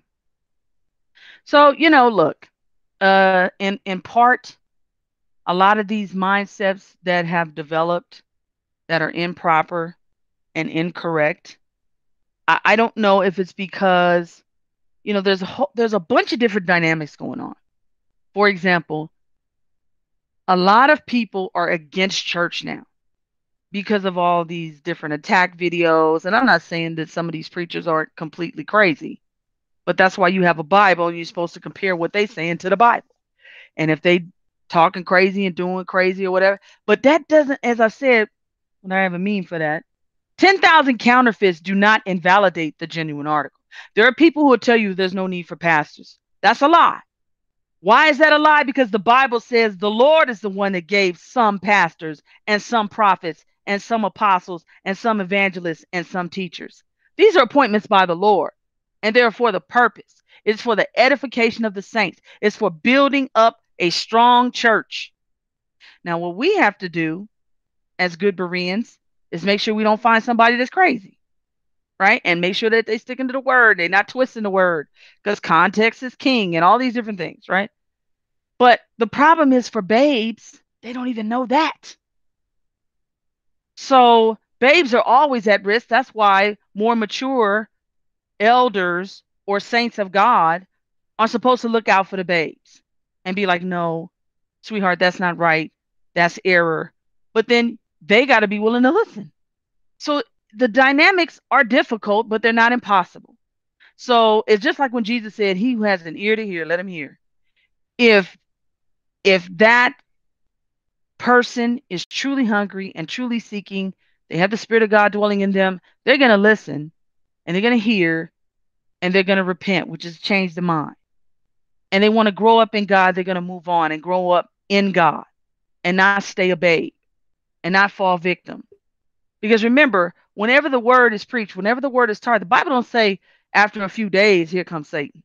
It says immediately he comes to steal the word. So when that person that we're referring to defended his sin, when we were speaking the truth, immediately the devil rose up to block what was said.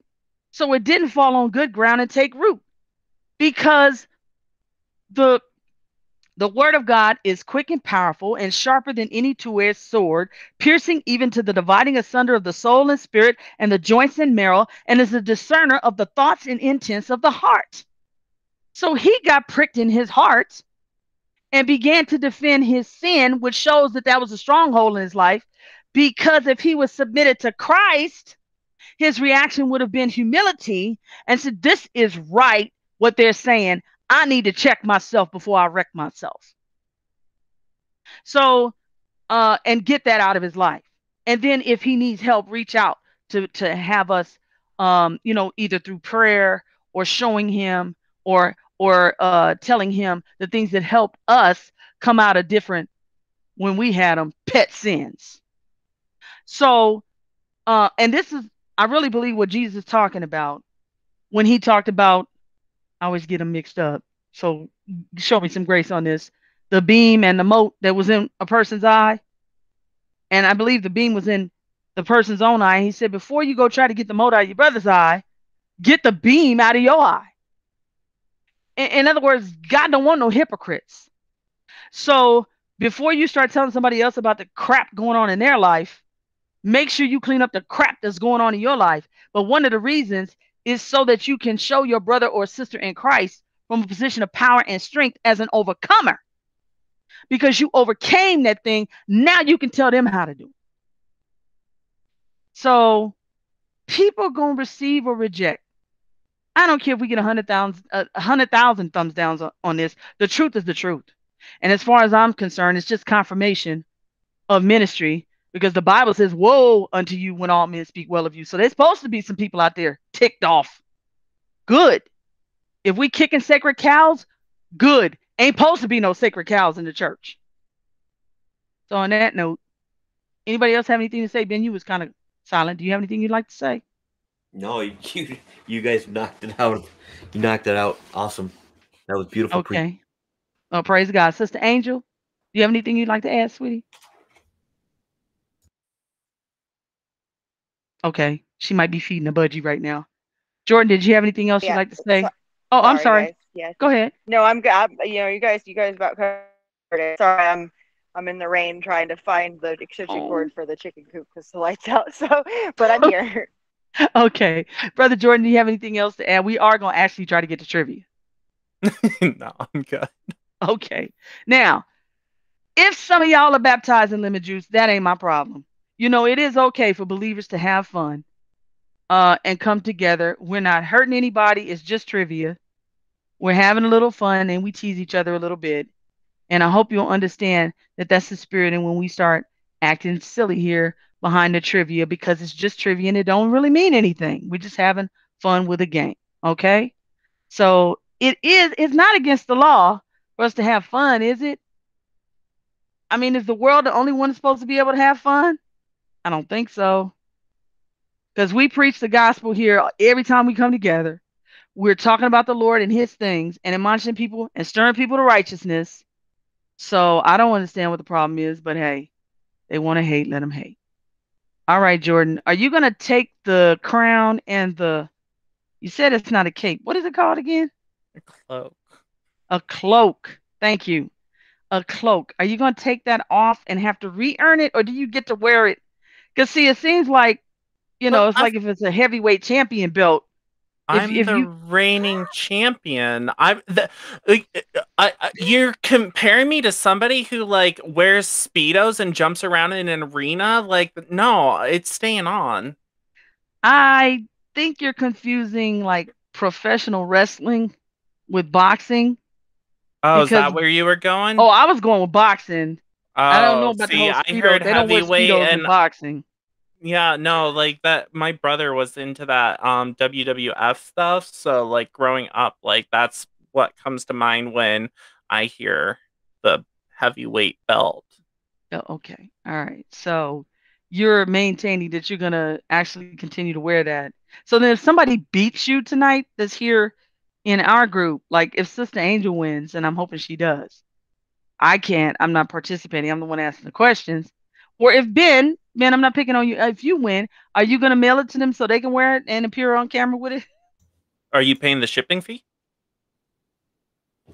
What do I have to do with it? You went out and bought this stuff. So you should have to pay the shipping fee. And then if it gets mailed to somebody else, then when they get ready to send it to somebody, I They don't know should why we're have to pay the talking shipping about fee. this. Like, we know it's staying here. Like, we know I'm winning. So I don't know. Like these are just hypotheticals. We can talk hypotheticals all night long. Okay, all right, if you say so.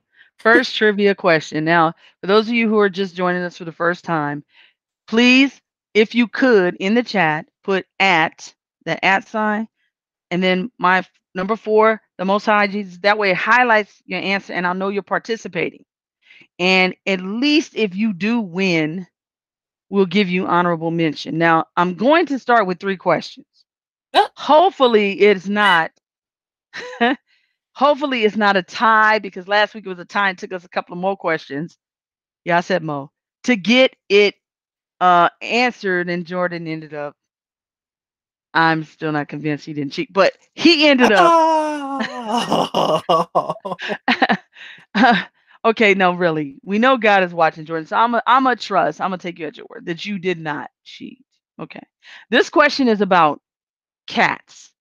So a lot of y'all out there are cat lovers. So this I may give hate you an cats. advantage. Let's see, this may give you an advantage over Jordan. Sorry, Jordan. I didn't know you hated cats. Yeah, you did. I've told you the story about it crawling in my bed and scratching me up. Nope, that wasn't me. I didn't hear that Mhm. story. Yes, Nope. you did. If it was me, I wasn't paying attention. Yeah, figures. Okay, so question number 1. What are the folds of skin on a cat's ears called?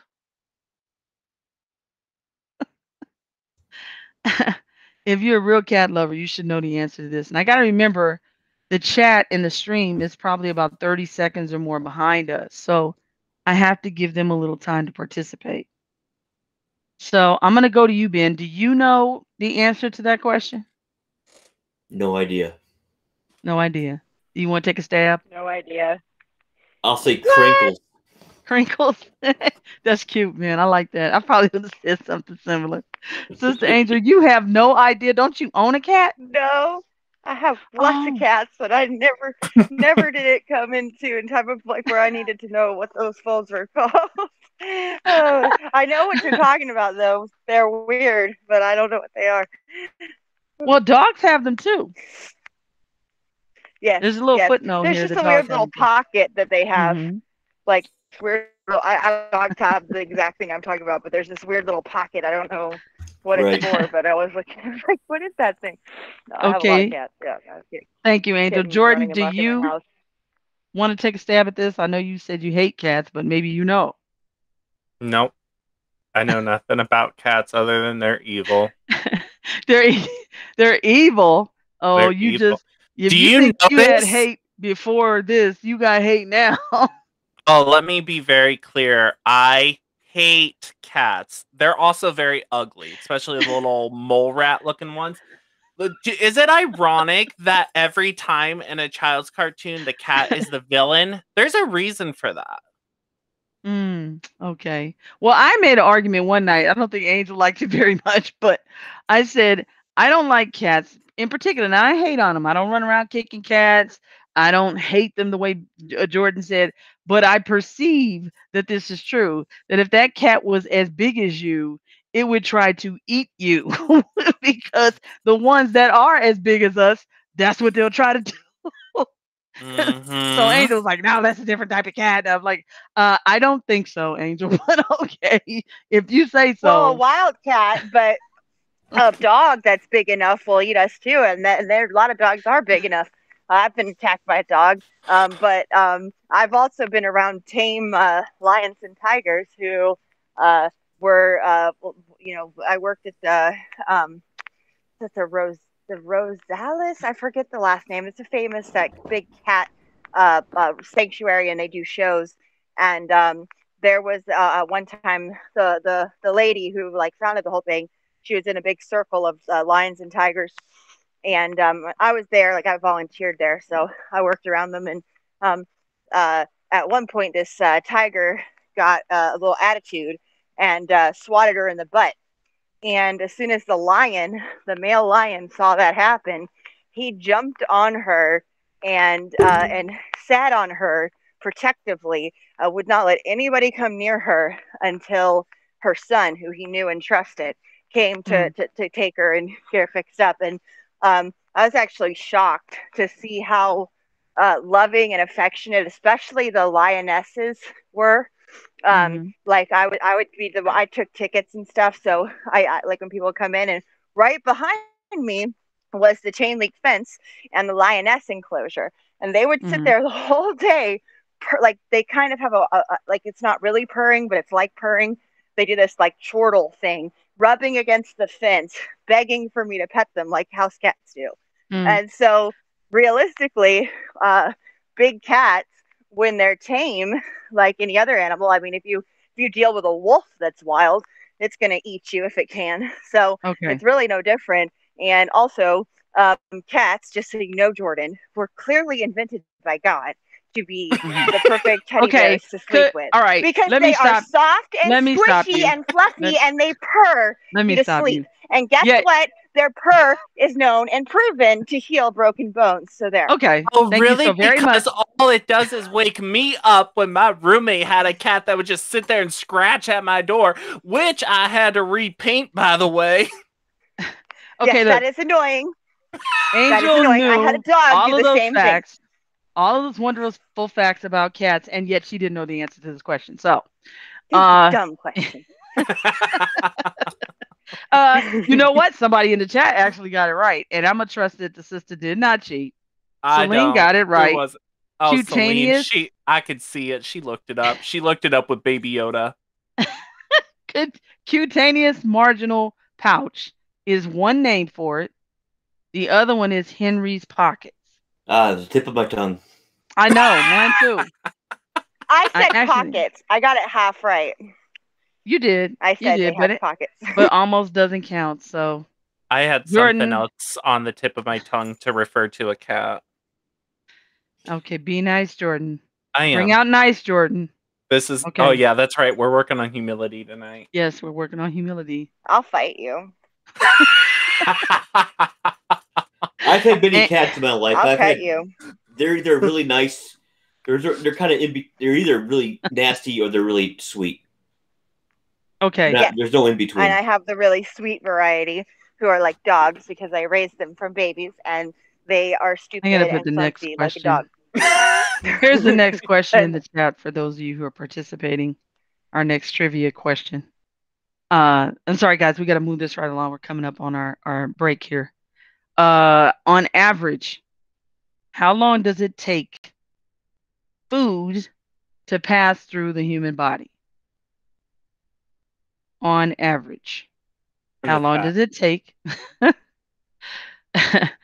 Let's see. It's in the chat. Okay, did you put it at me, Jordan? 48 hours. I did.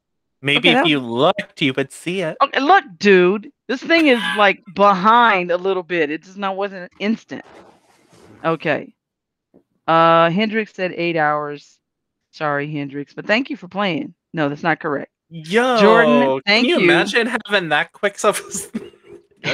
Jordan, thank you for playing the game. 48 hours, but that's not correct either. Angel, you want to take a guess? You want to take a stab at it? Not Jordan, at the question.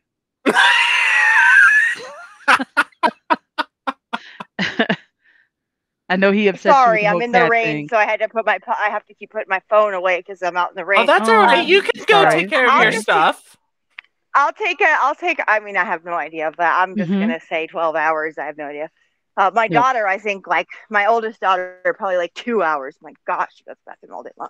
But yeah, I don't know. That's 12 hours. Oh, that's really good, but no, that's not correct. But thank you, Ben. Do I just have a really slow system?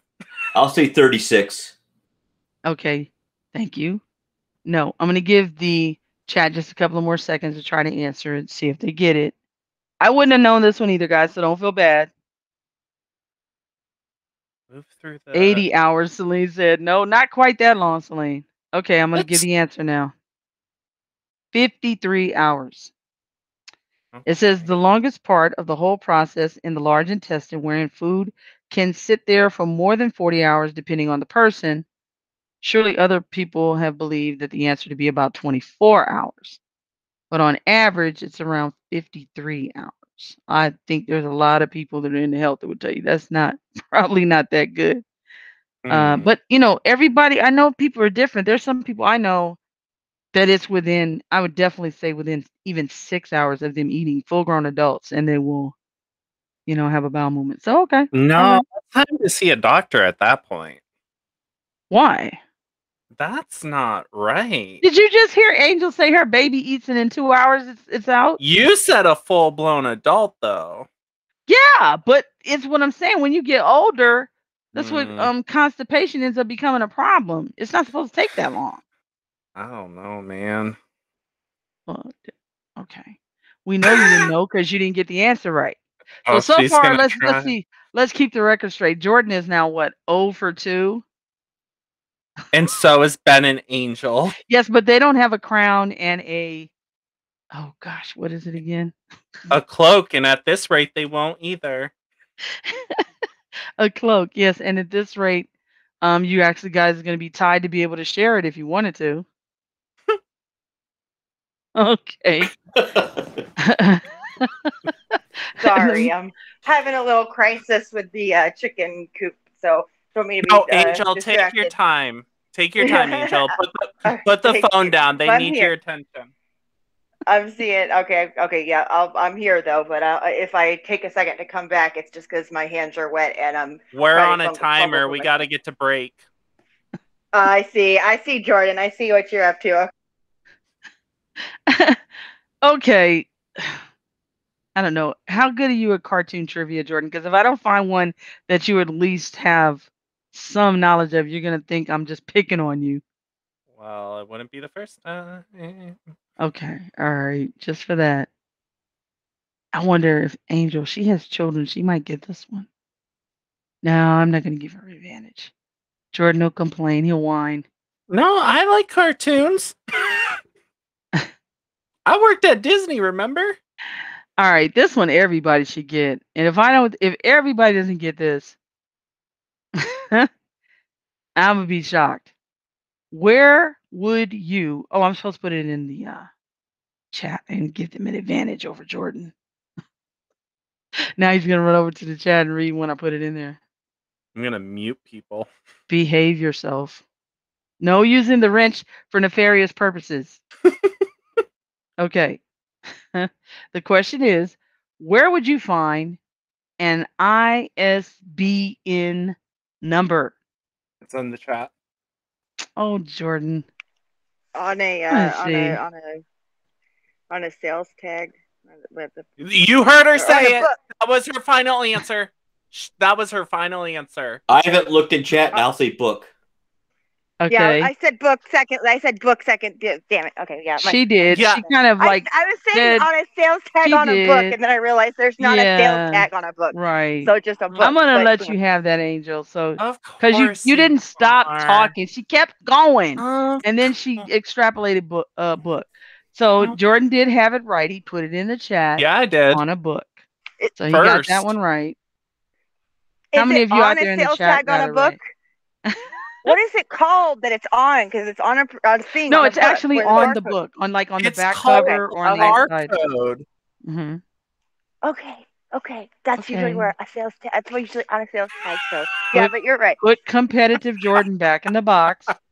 Mm-hmm. Bring out Christian Jordan. Okay. Oh no, y'all never get that one. I don't even think Angel would get that one. Well, that was a good one about animals. Do this? Like, these could be questions that I would get. You don't know me and what I know. You're not into animals. I don't think you're gonna get those questions. What are you talking about? The only animals you're into, is a which shark. I still don't think is an animal, is sharks. That's just a completely uneducated statement. And it's second, a fish, which is an animal. And some of them are tasty fish. But okay. See, this is why I love Joshua. Read his comments. He's right. Jordan wins. Absolutely, Joshua. Jordan ain't won nothing. He's tied right now. I'm tied even though I answered first, and then they all copied me. But that's all right. I'll get an A for the class. All right, let's Jordan, see if you got... Jordan, do you know what who Wario is? Wario? Who? Like the Mario's arch Yes, nemesis? that's who you look like when you wear that cape. Super And Mario Brothers? we should give you a like an evil name, like maybe Gordon Not instead of Jordan or sponsored. something. I'm gonna have to go and get an evil Hey. mustache now. I'm just happy he didn't break out a scepter. Then I just would have been through. Oh, you know what? I almost did, but I was like, I don't know if I'll be able to get it on camera. Somehow I think you would have managed. Okay, here's the next question. I'm gonna put it in the chat. This is what, Jordan? What's the problem? Oh, no problem at all. Hendrix got it right too.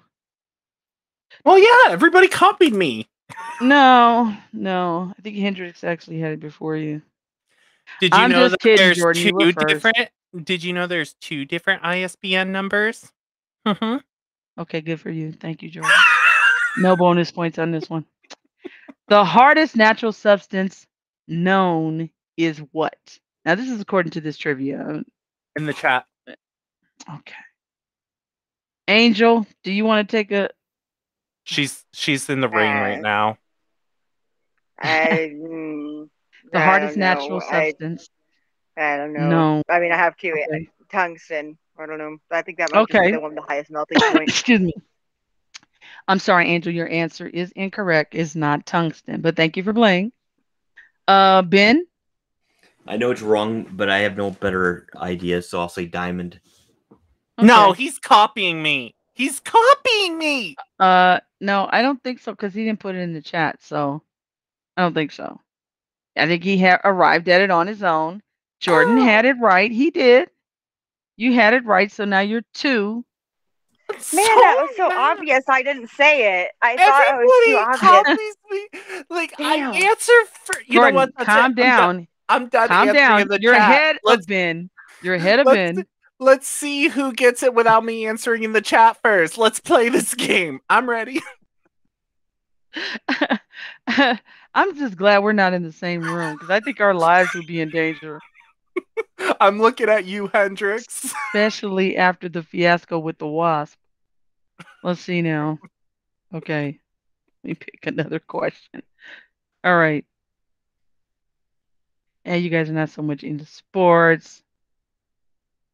Oh, I wonder if you guys would know that. I think I'm gonna just get y'all with this one. Now we've seen a lot of different plane crashes talked about on TV and in movies, right? Everybody has heard about a black box, or you know what a black box is, right? I don't. Okay. What? Oh, that's because you're a toddler. Well, this is gonna help you learn about it then, Jordan. You'll learn from this question. And remember, you still have an advantage, so even if they come up and tie you, it's still kind of fair. Oh, okay. What? Yeah, definitely. Oh, I gotta put the question in the chat first. And let me go back over here and put it in the chat. Because they're behind us, I think if I put it in the chat, they get it about in real time. The question is, what color are aircraft black boxes? I'll answer last. Angel, do you want to take a stab at it? I'm going to say yellow. That was a good guess. I know they're not black. Exactly. Or good orange. For you. Ben, what would you like to say? Fluorescent orange. Why did you add fluorescent? I'm just wondering. Because I was thinking about Jordan.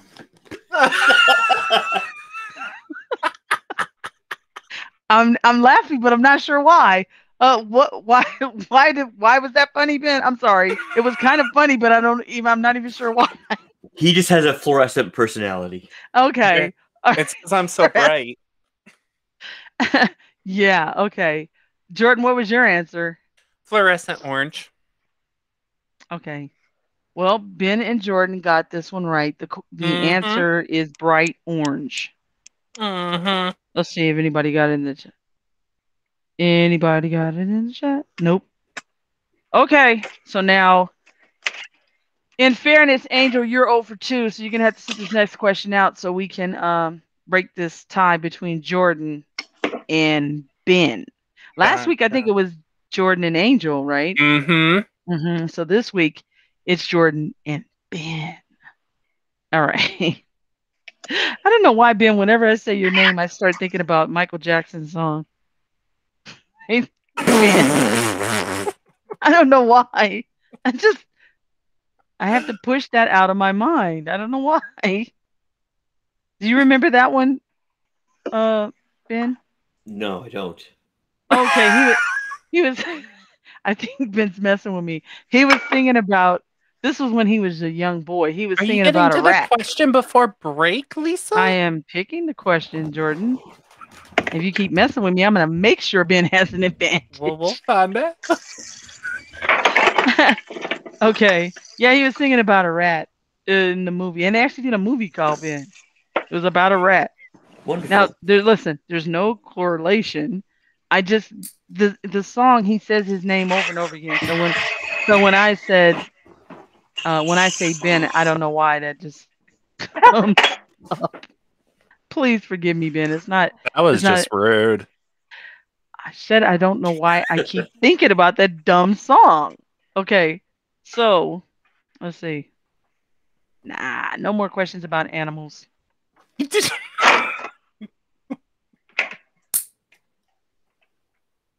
Okay, here we go. This one is trivia, but it's like it's I don't know if I wouldn't say it's really a trick question. It's not really because Oh, the buildup is so unnecessary.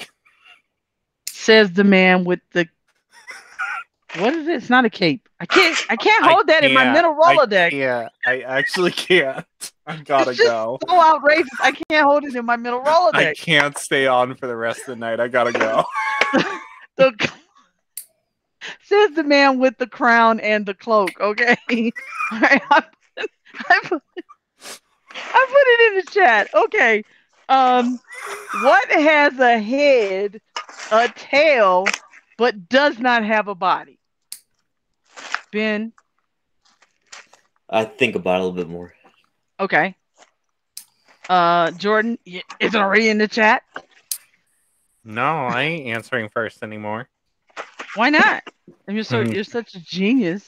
Well, okay, if I answer first, I get it right because it's a coin. Oh. I didn't say that was right, but okay, if you say so. Ben, did you want to take a a stab at tail it? and no body? I'll say coin.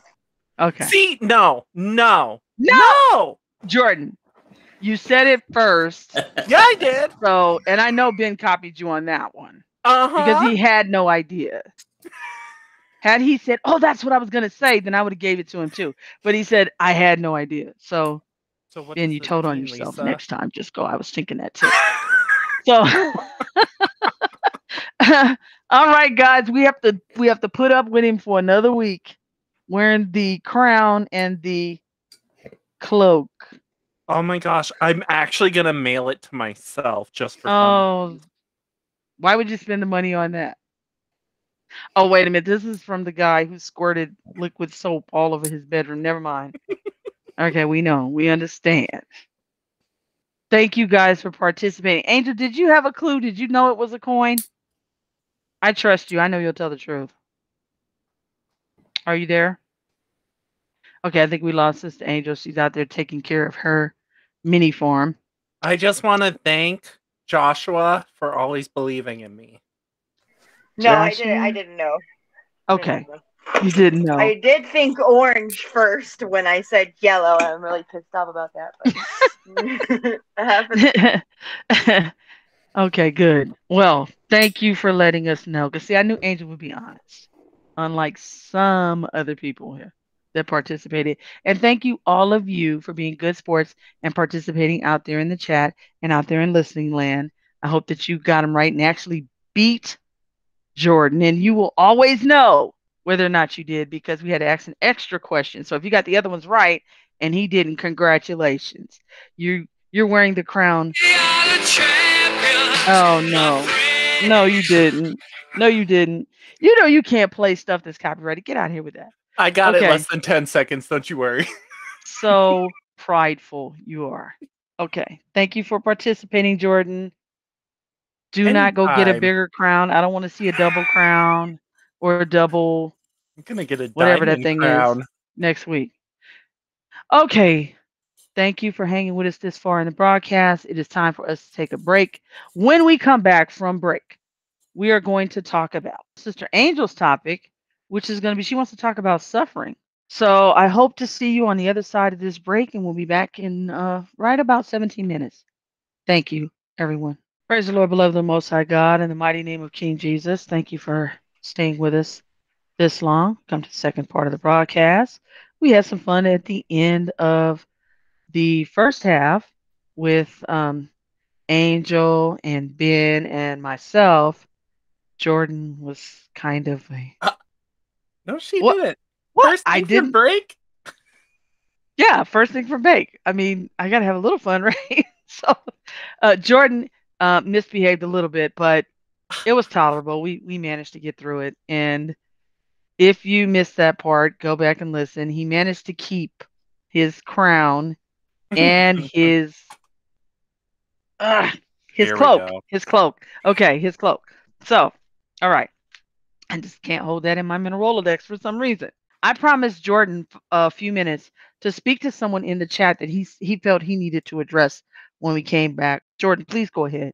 Well, actually, I hope Angel says what she was saying on the break too. But I'll just make it really quick. I will. Because yeah, I think you have a lot of great things to say. Like I remember hearing your testimony, and it just moved me to tears at what you said. But um, for our friend, I went and checked my email, and I did see that email you sent me, and I also know that you messaged us on CES the other night. And I just want to tell you that I've been where you are. I myself have not been a Marine, which, by the way, thank you so much for your service. But I do come from a military family, so a lot of that level of integrity and expectation has been drilled into me from very early on. I also see that you grew up Roman Catholic, and I have a lot to say about that. And I'm so glad that you stepped away from religion because Roman Catholicism is not biblical Christianity. I'm not going to go into that. It's basically just first century paganism mixed with Christianity, and I can give you all the details about that if you'd like.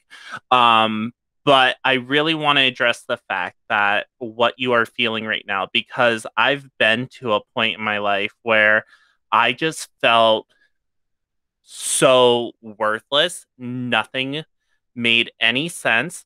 I had no one to come home to, and eventually I didn't even have a home. I went completely homeless, lost my job, all sorts of crazy things. And there was a time in my life where I was hospitalized for being suicidal, and I know what it's like when you're so in that scope of mind where nothing seems right. You feel like a failure. Nothing looks like it's going to get better. Nothing makes sense. Anxiety and depression is just so overwhelming. It's just a struggle to make it through the next hour, let alone thinking about making it through the next X amount of years. But what I would say to you is I'm very grateful that I went through what I did and I'm out on the other side. And it's because of moments like this.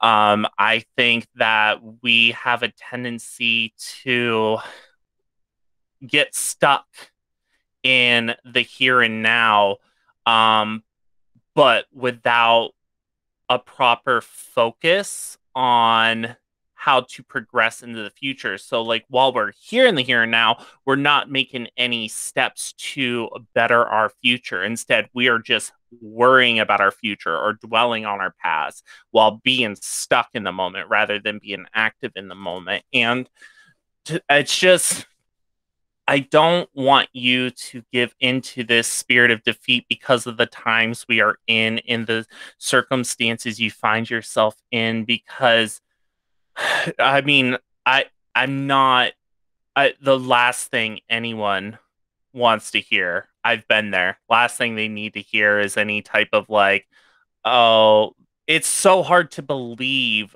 anything that's coming out of anyone's mouth. But I really want you to take a step back and think about how much your family does rely on you, even if you don't feel like they are or that you can't provide for them.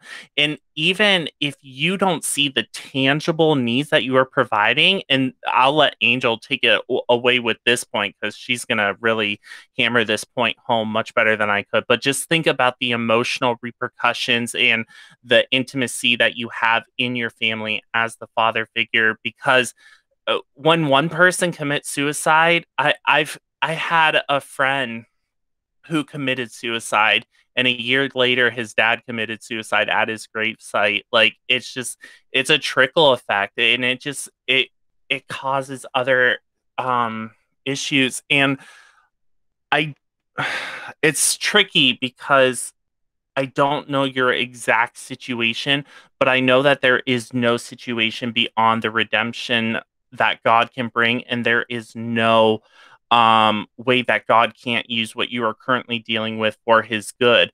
I am where I am now, happier than I've ever been, so blessed, many new friends, many new opportunities.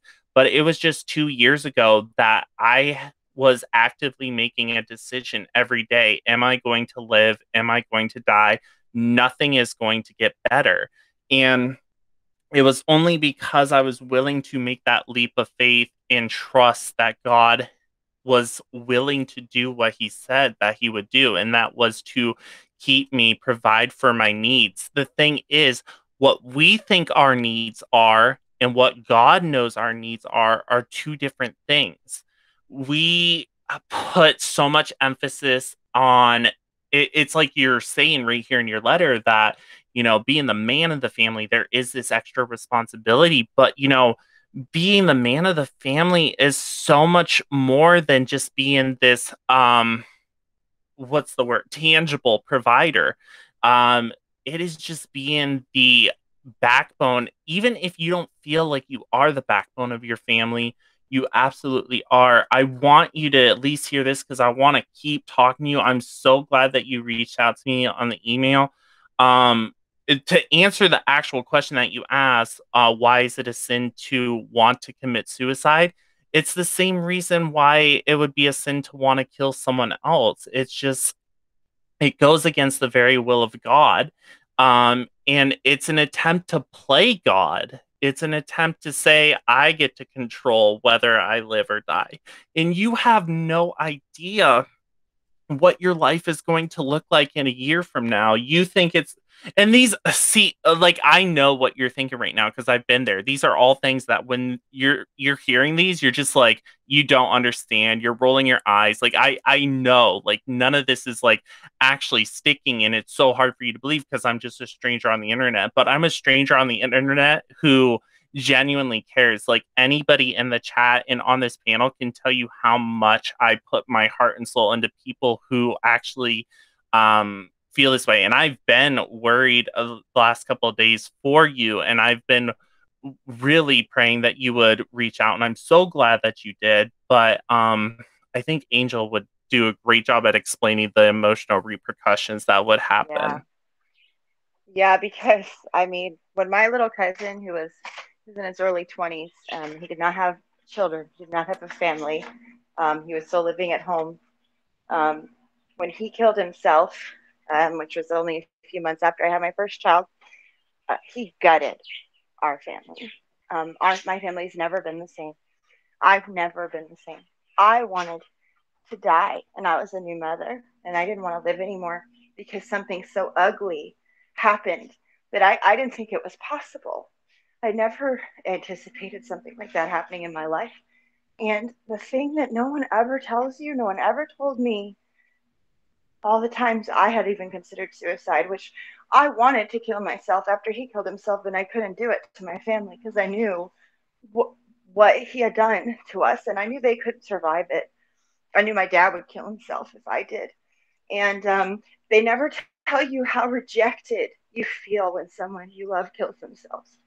Now, you're a father, and I believe a husband.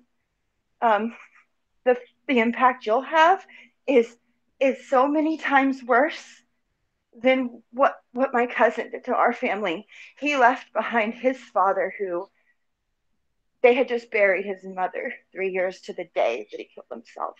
And his father's entire life, the past 35, 40 years of his life, went up in smoke that day because his only child killed himself on the day his wife died 3 years later. And I can't imagine for a child to lose their father. The father is supposed to be, you're the guide for the family. Women are not equipped emotionally to take care of a family all by themselves. Some have to do it, but you don't understand what you provide just by being there, just by being a man. You should not do that to the mother of your children or to your children. You are their example in ways that you can't even imagine. No matter how much of a failure you feel like right now, I feel like a failure too. As a mother, I feel like that all the time. I even sometimes feel like they'd be better off without me because they'd have to figure out some other way, and maybe somebody more capable would come along, because I feel overwhelmed all the time with what I, trying to raise 4 children and homeschool them and do all these things I've never seen another person do. Be this wife and mother that I've never witnessed myself. And I feel that way, and I get down, and then I know because I've been through it. You can't do that to those you love. There is no way in this world that they will be better off without you, having lost you to suicide. And you will infect your family with the spirit of suicide if you do that.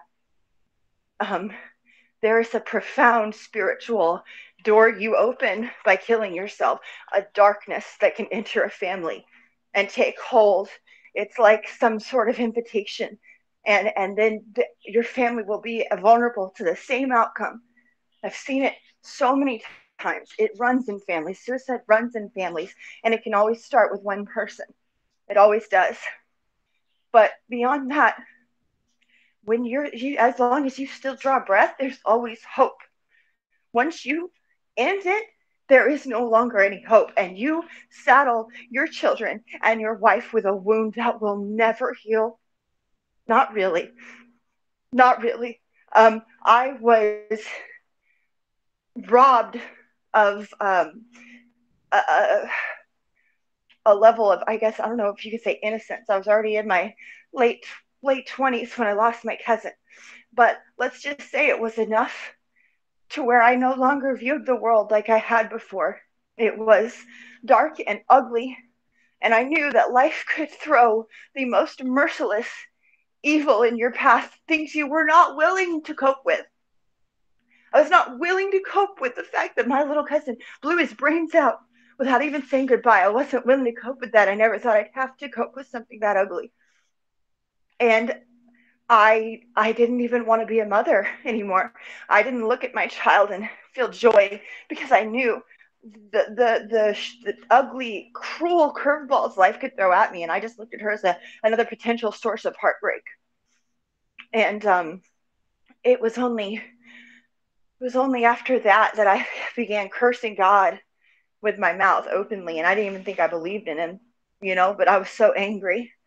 And by his grace, that did end up, that was part of how I ended up getting saved eventually. But that is not always a guaranteed outcome for people.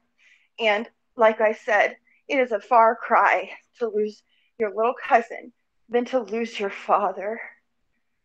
You can't even imagine what you mean to your children, no matter what a failure you feel like.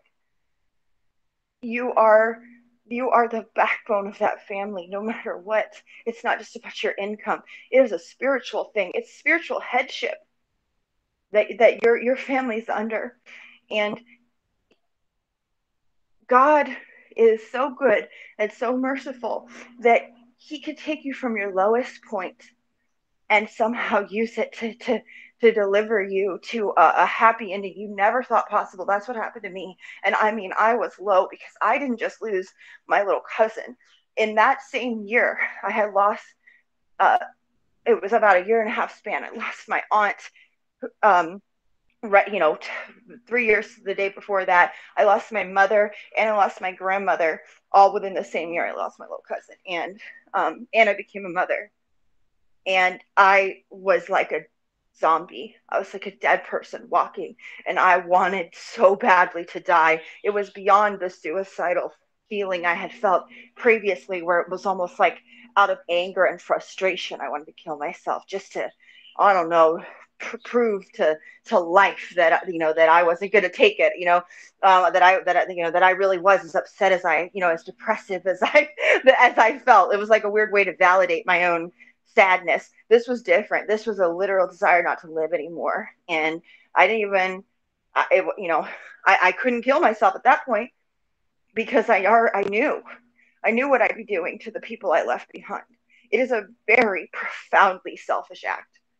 If you feel like you're not delivering, you're not being there for your family right now, understand it doesn't end when you die. And the reality of what you did to your family, you'll have to bear that weight one way or another. And you'll see what you did, and you'll have to witness and face the selfishness of the act. Life is, we're not guaranteed a life free of suffering. That's just not how it works. Ever since the fall, that's what we have to deal with. But we are so lucky, so blessed to have a God who loves us and who will work miracles in our life if we take one small step to where we turn towards him and we truly put our trust in him, and we fall to our knees and just let him lead the way. And it's a heart thing. And I would advise you every day to just tell him, I don't know how to cope with this. I don't know how to deal with this. I don't know how to overcome this feeling of hopelessness that just is like overwhelming me right now. And if he's the God that I know, he will surprise you. But the spirit you're operating in right now, you're not thinking clearly. You're just not thinking. You're I know that you might feel a lot of self-loathing right now, and so it's hard to feel like you're needed or like you're of any benefit. But maybe you understand the feeling of rejection. Maybe you understand that feeling, and you wouldn't want to inflict that on your family, because I know that when my cousin killed himself, all I could think was how our relationship, because we were very close and had always been very close, our relationship and all of our memories and all of the future we could have had in each other's life, that wasn't enough for him. That didn't mean enough to him to keep on going. He rejected me in the most profound way possible. He rejected his father. He rejected all of us. Wasn't enough. And people are going to say, that's not what it's about. That's not fair. No, that is what it's about. It is about that. It wasn't enough, because I know he was enough to keep me from killing myself when I was very seriously considering it, just like a year before he died. I was very seriously considering it, and it came down to him, and I couldn't do it. I felt responsible for him. And you need to feel responsible for your children, because you are their father, and there is nothing more important in this world than a father. Nothing more important. And you will be setting an example of just giving up to those children. And you think whatever you feel like your failures are right now are bad. Imagine that. Imagine that. It's serious. And the worst thing of all is the fact that it does, suicide has a tendency to reproduce itself. You don't want to open that door in your family, especially, I don't know the status of their faith, but if there's any chance that they're not saved, can you imagine the impact you would have? The danger you'd be putting them in, even eternally. And then listen, we are saved whether or not we kill ourselves. The suicide is not the unforgivable sin. But you got to be saved first. And not to mention, if you are saved, I have to imagine that killing yourself, especially when you're leaving children behind, would not set you up very well in eternity in terms of rewards and loss of rewards. I mean, there are consequences to what we do. And that's a very selfish way to end your life. That to be your final act, while you still have children who are looking up to you. No matter what you think, my father was not a very accomplished man. He threw a lot down the drain. He had a drug addiction most of my life. And let me tell you, he is still the world to me. I love him so much. he has influenced me so much just by the man that he is and all the amazing things about him, aside from his failures, aside from the potential he didn't rise to. He didn't give up. And my father has been close to suicide, many times. And he never disappointed me as much as he disappointed me when he told me that. When he told me that he wanted to die, that was the disappointment. Not the drugs, not any of that. But when he told me that he was considering killing himself, I was so outraged that he would even consider doing that to me and his grandchildren, because there is nobody that is supposed to be an example of strength and perseverance and maturity than your father. And I don't even want to think about how the situation you'd be leaving, the mother of your children in. But let's just say it would absolutely break her, no matter what the status of your relationship is. Men need to understand how important they are. Men need to really understand it. We have gotten to a point in society where men don't know their value in a family. And they're beating men down on purpose to make them feel like they don't matter, or like men don't even know their role. They don't even know the role they play anymore. And it's not just about breaking your back and being a workhorse. It's so much more than that. So much more than that. And I'm sorry you're feeling this way. I know how you feel, because I too have been. I mean, I was Baker acted at one point, and I was, for a long time in my life, I would self mutilate. It was like trying to work up the nerve, I guess. I felt suicidal off and on from the time I was 14, and it was a spirit. I know it was a spirit. It's always a spirit. You can't let the devil win in that case. He would love nothing more than to destroy you and your family in one fell swoop by that one act you can't take back. So just think about it and pray to God. And you know what? Maybe voice these feelings to your family. You know what? That would be the courageous thing. My dad did that. I'm so glad he did, because I got to repudiate him and he got to know what he would do to me if he actually went through with something like that. And guess what? His life turned around after that. He was in a really bad spot at that time, through really no fault of his own, the circumstances after our family fell apart and so many people died, and he and my aunt found themselves basically destitute in this horrible apartment, and there was just they didn't see how it was ever going to turn around. My dad is very he's got a lot of physical handicaps now. He's older. He can't stand up straight, and it would be hard for him to provide for himself. If he had to get a job, he wouldn't really be able to work. And he still voiced those feelings to me, which was, I have to commend him for that, because a lot of men never do that, and he did. And he was contrite after I told him he had no right to do that to me or his grandchildren, because no matter where you think you're coming up short, you want to come up short, do that. Quit on them. Just give up. Reject them eternally. That's what it feels like when somebody kills themselves. Make them embittered toward God. That's what it does. I don't know what their relationship is with God, but they could become very angry with him. There's just so many ripples in the ocean that something like that causes. And I don't mean to come off as harsh, but it's important. It's important that you understand, as a man, since you seem to be a duty-bound man, an honor-bound man, you understand that this is the most dishonorable act you could commit. And nothing that you're failing to do right now could even come close to giving up on them and leaving them behind. Never even able to talk to you again. Feeling like that you didn't love them enough to keep going, because no matter what you say, that is how they will feel. Do you want them to feel that way forever without you even being able to correct them? So I just hope you'll consider that, because I wish my cousin had considered that before he did that to his father. Oh, sorry, guys. Are you guys there? No apologies, Angel. Thank you for sharing that very painful part of your past.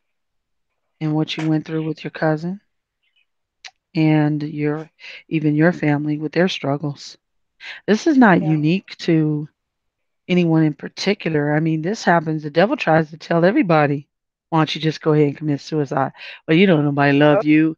He talks to people all the time. That's what he does. He'll even say things in your head, make you think it's you, where he'll say, I'm a loser. And it ain't even you. It's happened to me recently. Where the Hmm. thought they'd be better off without you. They'd be better off without you. Joel's mom would have to come, help with the kids, and she's like a child psychologist, like, child educator. She'd be really good. Like, that's happened. But you know what? I'm their mother. There's no replacing me. There's no replacing the impact and there's a spiritual tie there. Whatever I do will be reflected in them, no matter what. Just will. It's happened to me. My mom is reflected in me, no matter, it's like a hardwired thing. And haven't you seen suicide infect a family? I have. I'm trying to, we're just, it's like a ripple effect, like Jordan was saying. You imperil your children when you do that. There's many examples of people who've killed themselves and their parents, especially fathers. I've noticed, especially fathers, where somehow like the father kills himself, and then it starts this cascade of sons killing themselves, especially. I've read about it in the literature when I was a psych major. It's a really well known phenomenon that they try to explain it like it's some sort of like, oh, it's because of the example he said, or they say it's like genetic. I don't think so. I think it's spiritual. Right. I think a spirit of suicide enters the family at that point. Oh, yeah. Well, he's saying things like, well, if I commit suicide, then my family will get the benefits. And, you know, um, All the money in the world couldn't make up for yeah, that. that's what I was just saying. I just put it in the chat that, what you're saying to him is that he's basically inviting destruction into his home to destroy his whole family, and that those benefits will Watch how not fast be, that money goes away. yeah, those benefits will You not know, be any consolation to them. Your children, if you were to do that, God forbid, and your wife and your mother and your father and your other loved ones and friends and other extended family are going to wonder why you didn't reach out to them for help and why you didn't tell them what was going on in your soul if you're troubled. And there'll be a million questions that will never be answered. And your children will forever, even if they do manage to maneuver through this life, wonder why you didn't love them enough to stay and fight for them in this life. And this is all a trick of the devil. The devil is trying to drag you to hell. And hell is a very literal and real thing. And I don't think right now you even know where you're going to go when you die, if you were to die. And that ain't a good thing. And then you're going to cause those questions in your own children's mind. The devil, as I said to you a few minutes ago, hates you. He hates your precious children. He hates your loving wife. He hates them. And he wants to kill and steal and destroy from you and your family. That is his mission. no better way than to convince the father of the family, the man of the family, to end his life. There's just no better way to destroy a family. And you struck a blow. You fought back just by talking to us about it. Yes. I want you to do that. And the thing that I don't want anyone to forget is the fact that all of these things are temporal. These things cannot last forever. These urges, these height and peak. I remember it got to the point where I wasn't even in pain anymore. I was just numb. Like I was doing stupid stuff just to feel alive. Like I was getting in physical altercations with people just to feel something. And when you reach that point where like you're looking at your arm and you can't even like tell if it's your arm because you just feel that detached, or you're looking out and That's why I was everything cutting seems like a myself. dream. Yeah. Yeah, it's all dissociation, depression. And then when you do feel something, all it is heightened anxiety. But I can't tell you. I mean, like I'm. This is an act of God right here, because I don't think anybody who would know me today, like who are just meeting me, would know that I came from such a dark, depressed, pessimistic past, because the joy of the Lord just exudes in my life, and I'm just always happy. Like, do I still have days where depression, anxiety get me? Yeah, but the thing is, I have joy to fall back on, and joy is not an emotion. That's the thing that you need to realize, is when you have the Holy Spirit, you're not relying on emotions anymore. You are relying on spiritual fruits, and that is joy, peace, love, long suffering, all these things. And that is a gift from the indwelling of the Holy Spirit. It surpasses emotions. It gets down to the very core of your soul.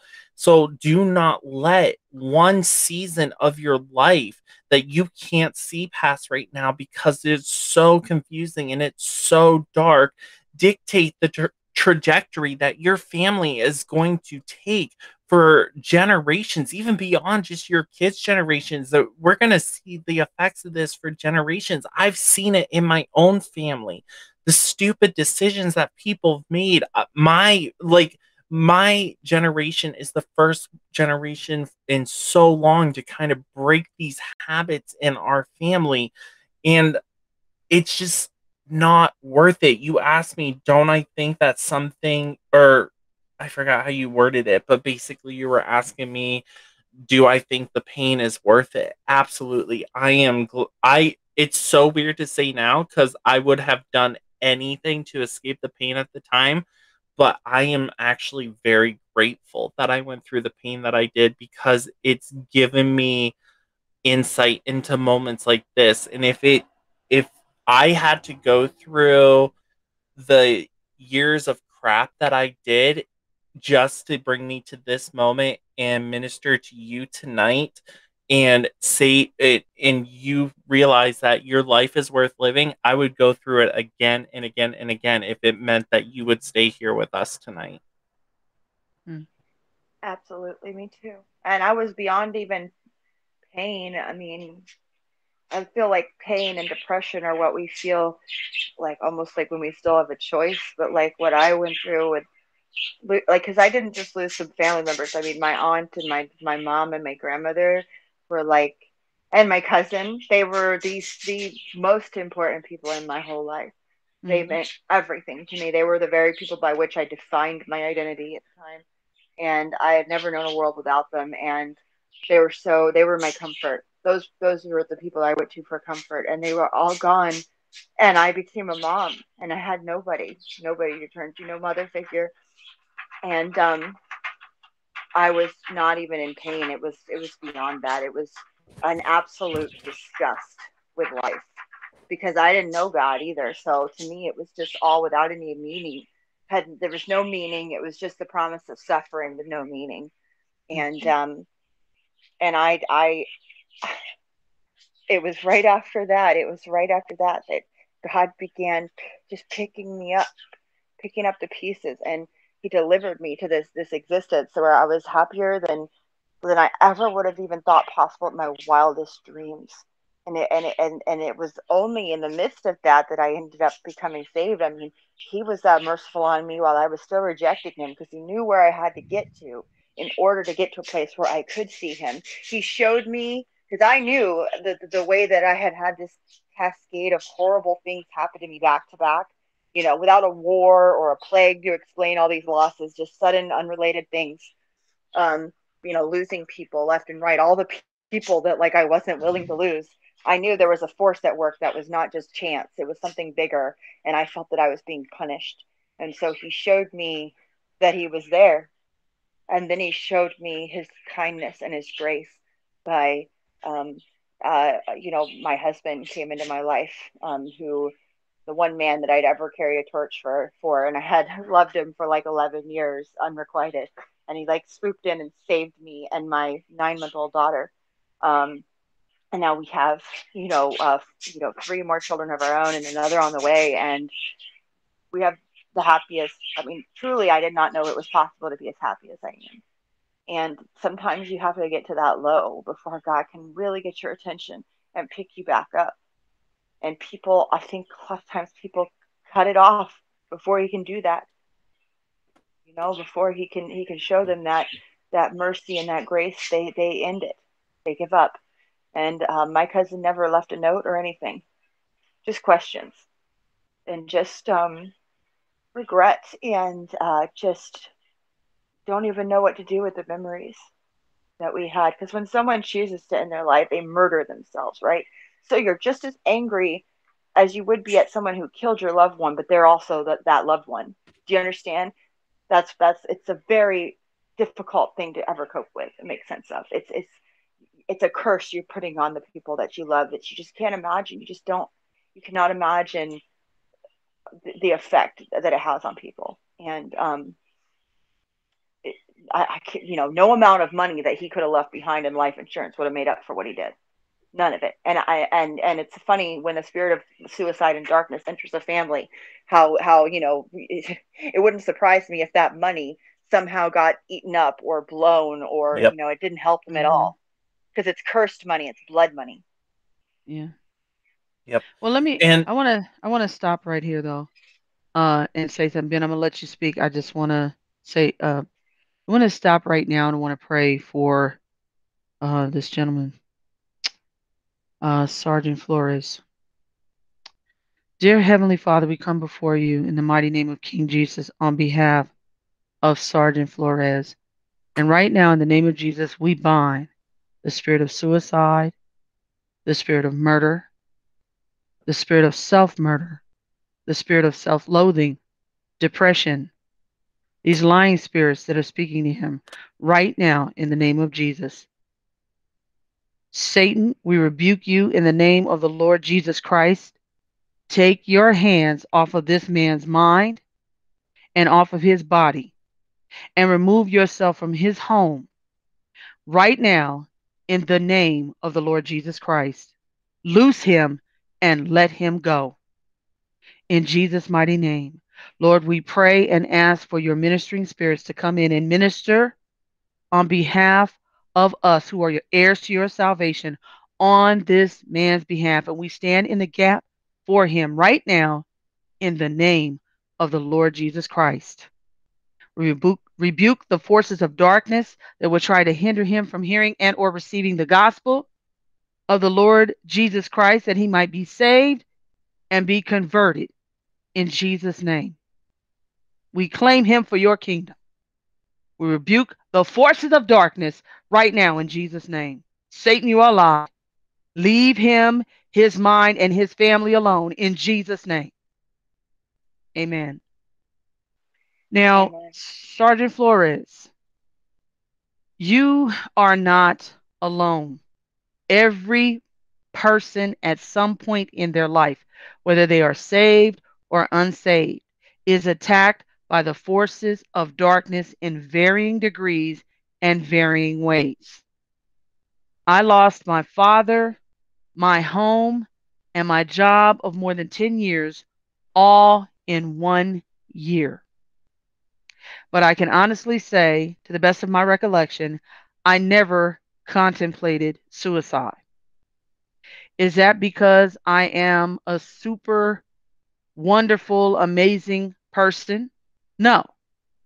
Because I am incapable of receiving the devil's lies? No. It's because I have a relationship with the Lord Jesus Christ. And when the devil spoke lies to me, I did what the Bible says to do, which is to cast down vain imaginations and every high thing that exalts itself against the knowledge of God, and bring into captivity every thought to the obedience of Christ. You, sir, whether you realize it or not, are made in the image of your Creator.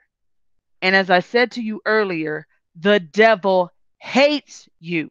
He hates your wife. He hates your children, and he wants to destroy you. And if you were to do this thing, you are playing right into his hands. But now we have bound the forces of darkness in Jesus' name so that we could speak to you and share with you the gospel of the kingdom, that you might be saved and converted, so you will make the devil a liar forever and ever. We're going to preach the gospel to this gentleman and everyone else that's listening, so that they can be saved if they're not saved and receive the Lord Jesus Christ, because that's what this is all about. This thing is spiritual. It's real. What you can't see is more real than the trials and tribulations you're going through and the pain that you feel right now. The spirit world is more real. And there are angels right now that are actually fighting and doing battle to save your life. This is not a game. Sergeant Flores, it's not a mistake that you're here this evening. It's not a mistake. It's not an accident that you came in. It's not a mistake or accident that you emailed Jordan and asked for help and let him know what was going through your heart and mind. Okay? We understand that it was a cry for help. We want you to understand that this is a spiritual battle and what you're going through, even though it may look very dark right now. The Lord Jesus Christ is greater than all of that. And he wants you to become his child. He wants you to be translated from this demonic dark world into the kingdom of his dear son. That's what he got up on the cross for, to pay for all your sin and for all your shortcomings and all your failings, and to restore you to right relationship with him, the Father and the Holy Spirit, the Godhead. This is why Jesus came into the world. It was to save people like you and me and everyone else who will hearken to the voice of the Lord.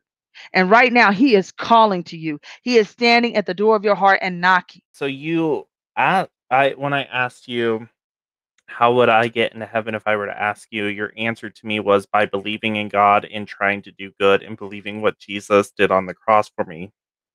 Part of that's true, but the other part of it is going to keep you from entering a relationship with Jesus and entering the relationship or entering heaven, because you are not fully trusting in Jesus Christ alone. So the gospel message, and I understand being raised Roman Catholic, it was delivered as something completely different, but the gospel message as it is in the Bible, 1 Corinthians 15, 1-4, the entire book of Romans, um, you're very familiar. The fact that we're all fallen men, we're all lost in our sin, and because of that, we all deserve eternal separation from God, which is the eternal lake of fire. But the thing is, God loved man so much. Man who had fallen, man who had did horrible things, men who have put themselves beyond a point of redemption, very similar to how you must feel right now. He loved us enough to become man himself, and that man was Jesus Christ. And he lived a perfect and sinless life, a life that you and I never could live. And when we're talking about suffering and everything that Jesus endured, not just on the cross, just throughout his entire life, being completely betrayed by the people in his own hometown, being homeless, all these things. But you don't read about that because they didn't mean anything to Jesus like they would us. Jesus never worried, even though he only had a couple loaves of bread and a crowd of 500 to feed. He never worried because he knew through the power of God he could do it. And it was amazing the things that even the disciples of Jesus were able to do because of faith alone. And when we do talk about his death, you have to think about everything that led up to the fact that before he even died to be the atonement, he was mocked, he was spat on, he was punched, he was kicked by his own people. The same people who were just yelling Hosanna days before were now yelling crucify him.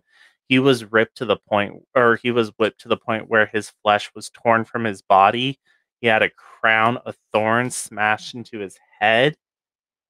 He did all these things because he loved you. He could have just died on the cross, but he went through all this brutality because what would we have seen if we didn't see Jesus brutally beaten. We would have seen somebody who died on the cross, but to see the brutality that he was willing to go through, and then for us to not even understand the spiritual magnitude of everything that happened once he did die on the cross.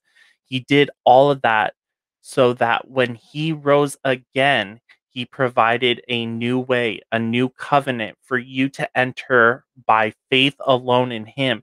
And when you place your faith in Jesus Christ as the only blood atonement for your sin, his life, death, burial, resurrection being the only way into heaven, and you cannot work your way in, there is nothing else you can do, it's him alone. You will take on his imputed righteousness and he will take on your sin. Essentially, you guys do a trade. He takes on your sinful life, you take on his perfect life, and you are seen as blameless in the sight of God. And in that moment, you are sealed with the Holy Spirit of promise, who then circumcises your heart from your flesh, cutting you off, sanctifying you, setting you apart for a purpose, baptizing you into the body of Christ, and you will be kept by the power of God. It is the most crucial decision anyone can make. And I think a lot of what you're feeling right now, if you truly did not understand salvation, I can't imagine how much your life would change the moment you receive the free gift from Jesus Christ, the Holy Spirit, the earnest of your inheritance, the down payment. I just pray that you will call out to Jesus, place your trust in him.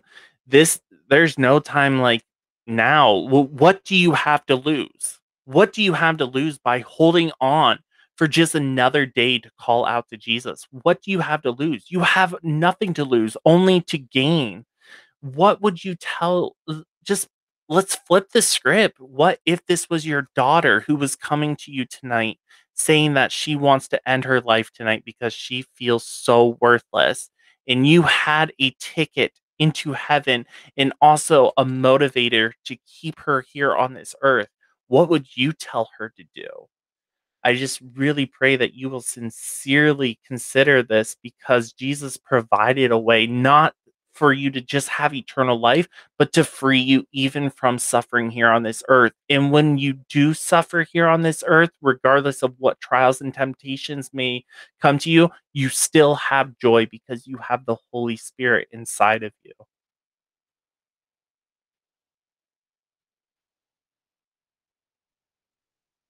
Thank you, Jordan. Well, Amen. And yeah, it's not doing our best. That's a very important thing. It's not, Jesus doesn't just cover where we fail to do our best. It's an entirely vicarious exchange, like Jordan said. It's all or nothing. So it's literally nothing. It has nothing to do with anything you do from here on out. It has nothing to do with your salvation at all, or what you've done before. Nothing at all. You have to let that go. That is what so many false converts believe, and they are holding back from truly and fully trusting Jesus. It's all him. It has to be all him, because the standard for salvation, for eternal life, is 100% perfection from birth to death, not doing your best. It's nowhere in the Bible.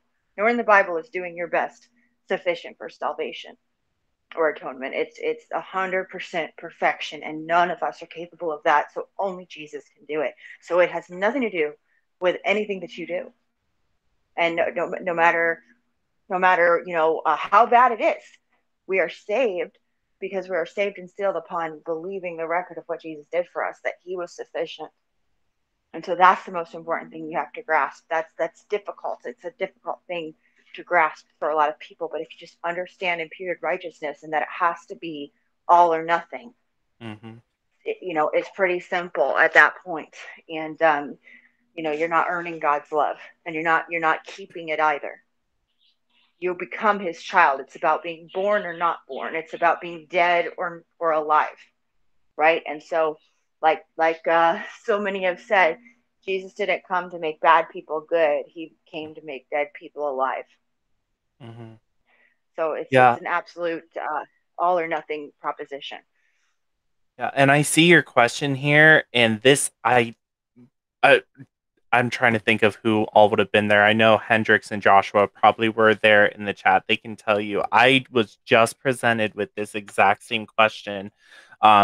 You're asking like if God could love a sinner like you, and basically, are you beyond the point of God's grace? I just worked all last week with a guy by the name of Damien, whose father was killed by the Crips, and he joined a gang just to get back. And he has been in these nonstop gang wars for years now.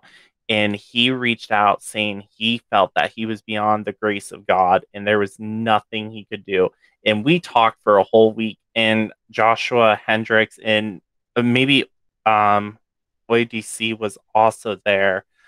Just looking through the chat, but they can tell you I actually broke down crying. Oh, Lisa, you were actually there. But I broke down crying, pleading with him to realize that God does love you. There's no one beyond the grace of God. And I even brought up the fact that Jeffrey Dahmer in prison was converted to Christianity. Like, if God can save that man, God can save you. And the thing is, that is the lie that the devil wants to keep you at, that you cannot be redeemed, but anyone can be redeemed. The world, are you in the world? Yes, he came to redeem those in the world who will place their faith in him. And Damien did place his faith in Jesus Christ.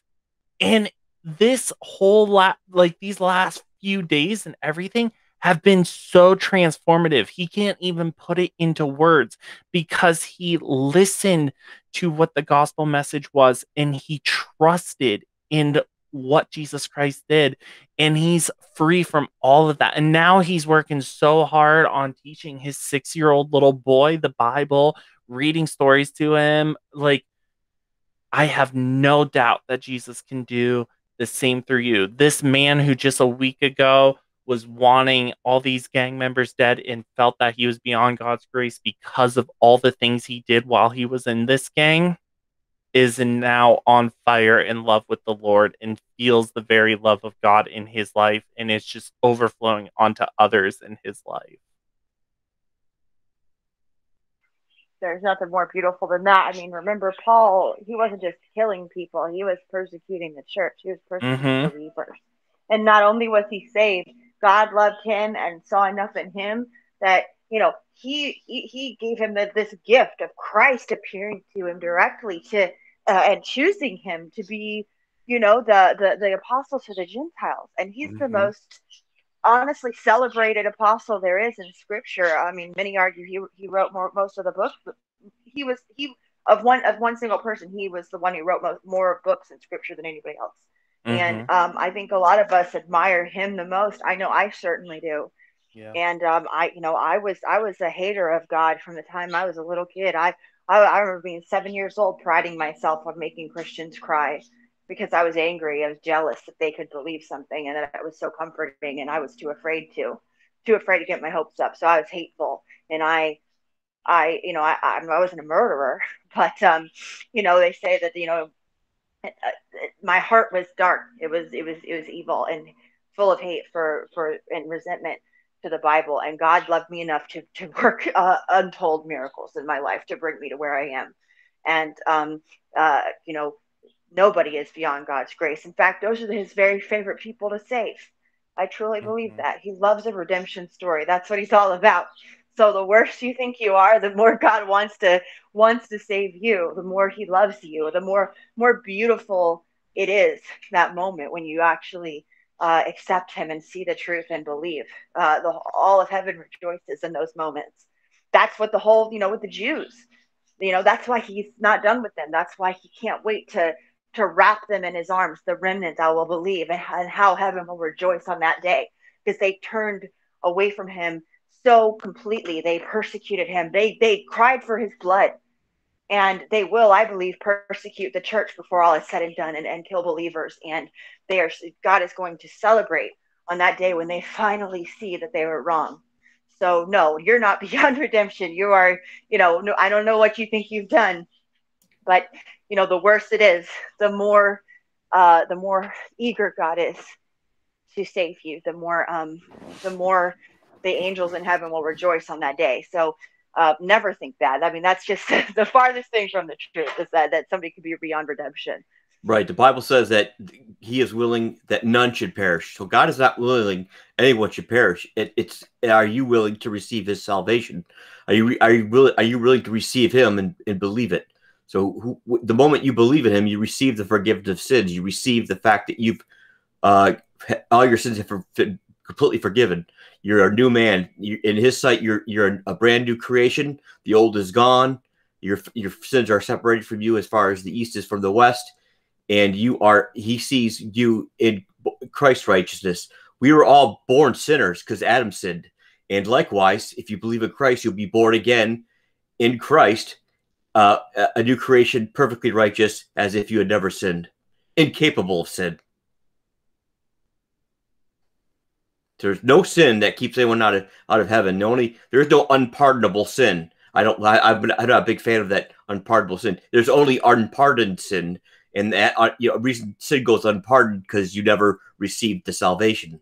So there's absolutely no any man who enters in. He's the door. Any man who hears his voice and believes enters into that door. It's a one-way door. Once you enter in the door of eternity, there's no getting out. You're in his hands forever. And so it's very simple.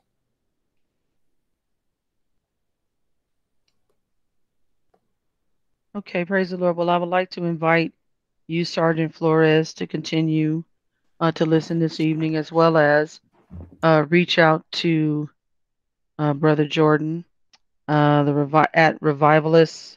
Brother Jordan, what's your email? I don't want to give it wrong.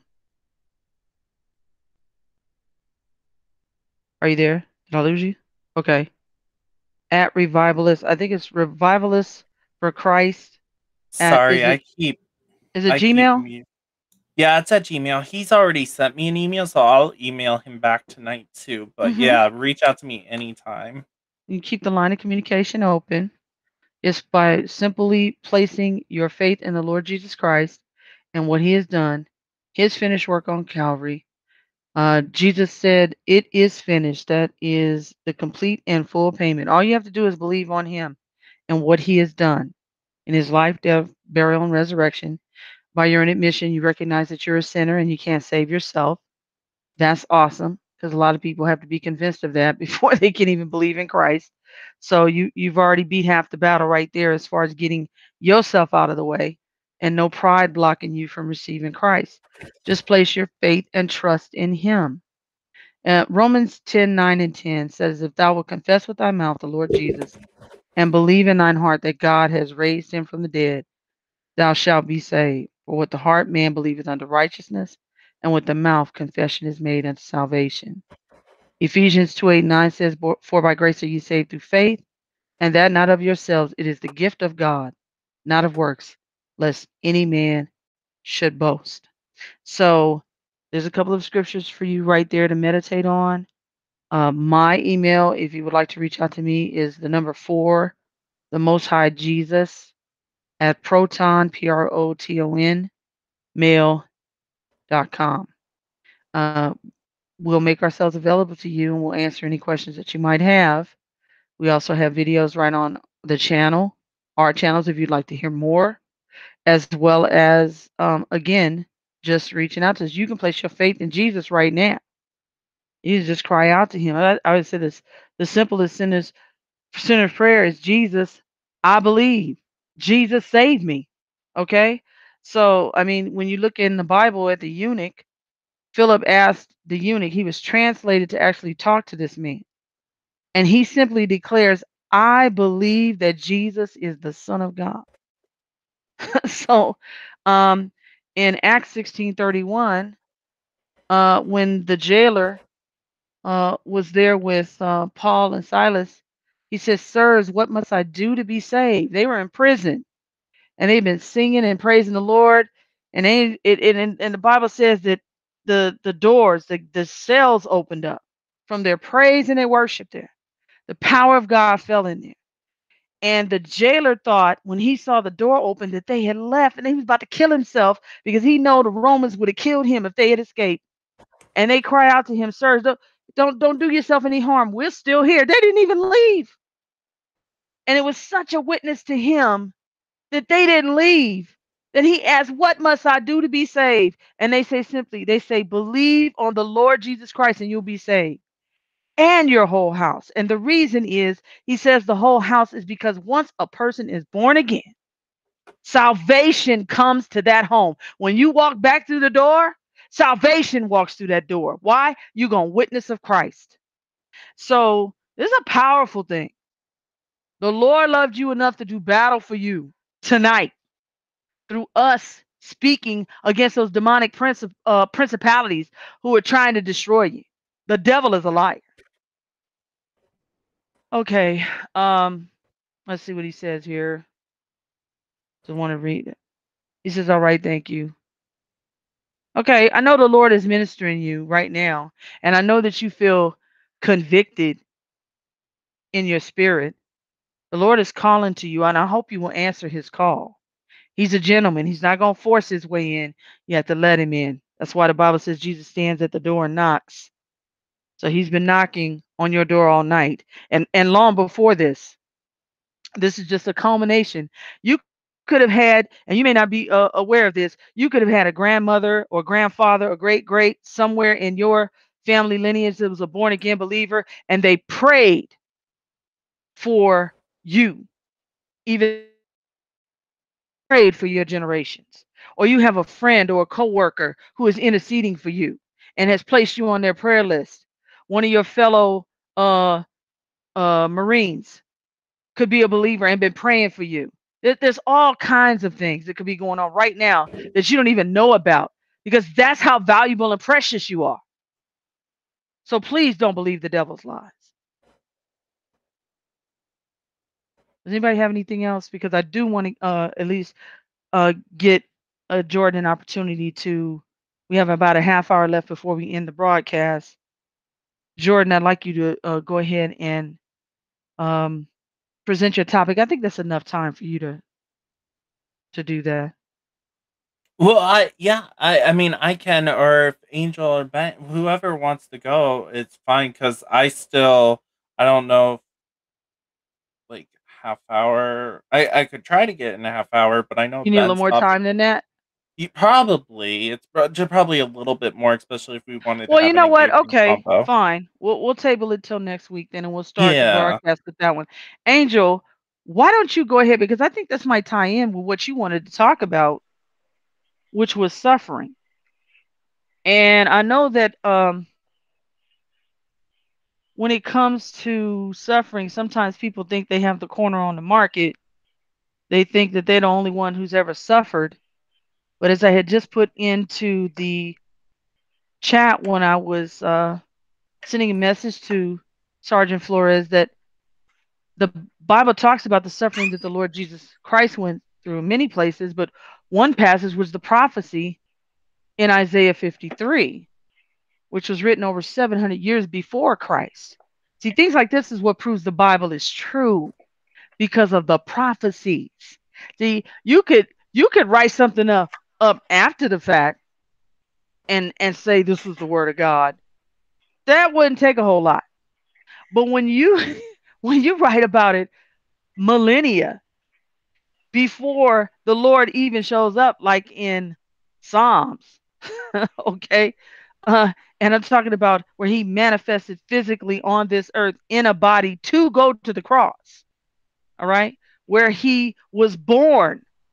The Bible says basically he prepared himself an earth suit, came down here in the likeness of sinful flesh, was born of a virgin for the purpose to go to Calvary. When he was wrapped, when this Bible says he was wrapped in swaddling clothes is a shroud. He was born to die. For this cause, he came into the world to save people like you, Sergeant Flores, people like me, people like everyone walking around. If you're human, the Lord wants to save you. That's what he came into the world for. And it ain't about what you've done. It's about what he's done. Okay. So, Angel, you wanted to talk about suffering, and I think this might tie in, because obviously this man was hurting and is hurting. And we've all been there. As I just said earlier, I lost my father, my home, and my job. I know what it's like to lose a job. We all, I think anybody who's ever worked has lost a job at least once in their life, especially living in the United States in these last days. I mean, it just, the whole concept of working for a corporation like our grandparents did and our great grandparents did for 30, 40 years or until you retired or died is gone out the window. We know that. That's highly unlikely that anybody will be able to do that any longer. So the expectation that that will happen is probably not even realistic in these days. So, Sister Angel, what would you like to speak on concerning suffering? Well, I guess one of the biggest things that I've learned, um, in the past few years, and I feel like through, just a greater knowledge of Scripture and kind of God walking me through, kind of what to expect in this life and what not to, is I feel that, even believers sometimes feel like they'll get maybe you could say a chip on their shoulder. They'll get resentful about life because they feel like they are somehow entitled to fairness in the world, fair, and some sort of I think a lot of people will say that, yeah, suffering is a part of life, but they will get very resentful when they feel their suffering is unfair. And I feel like through Scripture, and I think Ben will have to help me out on this. So we were talking about this earlier, because I hadn't fully fleshed this out on how to explain it. And then I got really drained by being out in the cold rain, so my brain's not working too well. But I feel that if we understand the fall of man and the sin nature of man, that it should make it actually easier to deal with unfairness in life, because I don't feel that we were promised it in the Bible, not in the fallen world. I don't feel that uh, God ever promised that life would be fair, that people would be fair, that people would treat us fairly. And I feel like a whole lot of the lost world's delusions of utopia and delusions of what will eventually lead them to the Antichrist is this expectation of fairness, this expectation that they'll be able to somehow fix this world and make it I guess what you call equitable for all. And I just don't see that anywhere in Scripture, and I was even looking at, by the sweat of your brow you will eat bread. That was a promise to God, from God, from right off the bat, which was that to live would be to suffer. It would be to work and to suffer and to toil, and that nothing would come easily for any of us. And then once you factor in at it, dealing with fellow fallen human beings, it's a childish and unreasonable and irrational expectation to expect fair play in the world. And I just see so much resentment and bitterness in people, believers and unbelievers, that comes from this idea that somehow, when oh, that's no fair, basically that mentality. And I feel like I've been really I used to get really eaten up with that, and I feel like I've been somewhat delivered from that with this understanding, because I don't really expect any different from people, and I don't think that God calls us to expect different. And until the Christ returns and makes all things new, God makes all things new. I don't think that we're supposed to really expect it. We are supposed to treat others as we would like to be treated. That's on us. But to really to get bent out of shape over unfairness in the world, and people putting themselves first, or put their tribal interests first, or whatever, it causes so much unnecessary resentment, because people think somehow that they're entitled to more than that.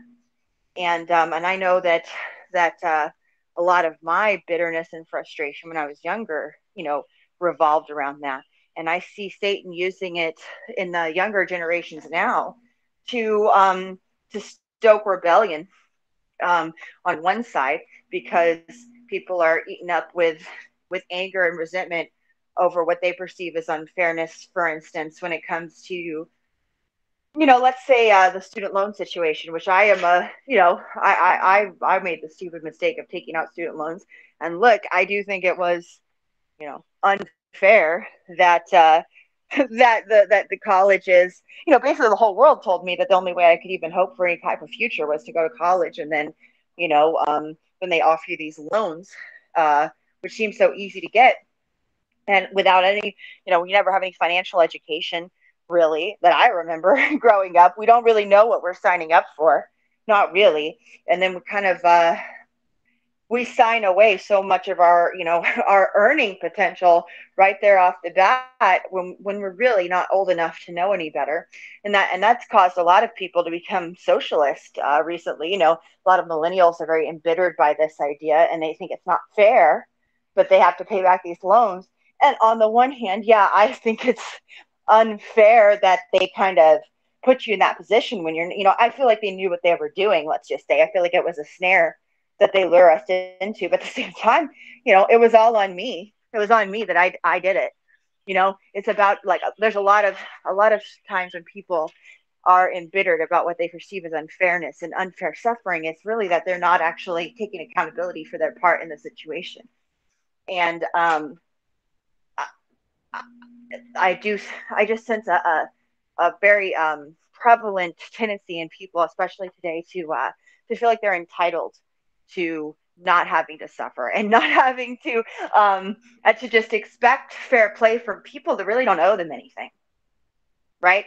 People that really, you know, especially when you're lost and you're dealing with lost people, you know, the idea that that people actually owe you fair treatment even is delusional, and it really comes from a fundamental misunderstanding of the nature of mankind since the fall.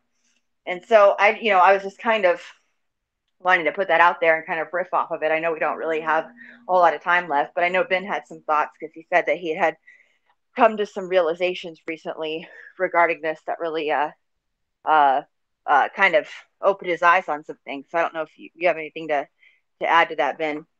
Well, I've struggled for a long time about issues in my life that I thought were unfair, you know, especially not only just unfair, but like I would do something to make it right, or counter what I saw as unfair, and that, so I felt like at that I didn't really feel this way, but in later in life, you kind of like, okay, well, I did this, so I'm owed this, you know. That not only does everyone else have it, but I did something to earn this thing, whatever it may be in life. And when you don't get it, and you see other people have it, you know, it can make you bitter, and it makes you question God. And it's like, God, why does everyone else have it? And ultimately, I think it comes down to, God. We know that God uses all things for the good of those that love Him. So, ultimately, the peace I had to, you know, what gives me peace is I know that God, even though I don't understand it, I know that God is using it for my good. And I think, you know, sometimes that's very difficult, you know, especially when, you know, it's maybe something that's integral to your identity, that, you know, whatever it may be in life. But, you know, again, I think it really tests your faith. And, but ultimately I am, you know, I do realize that God does it for my own good.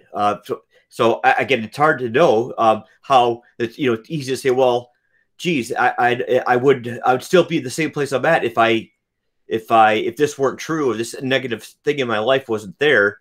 But you know, it's easy to say that, but is it really true? Like, for example, I mean, I think an issue in my life, for example, that I felt for a long time was unfair, and I had a lot of bitterness. I do believe it caused me to draw closer to God, and to pursue a relationship much more earnestly than I otherwise would have.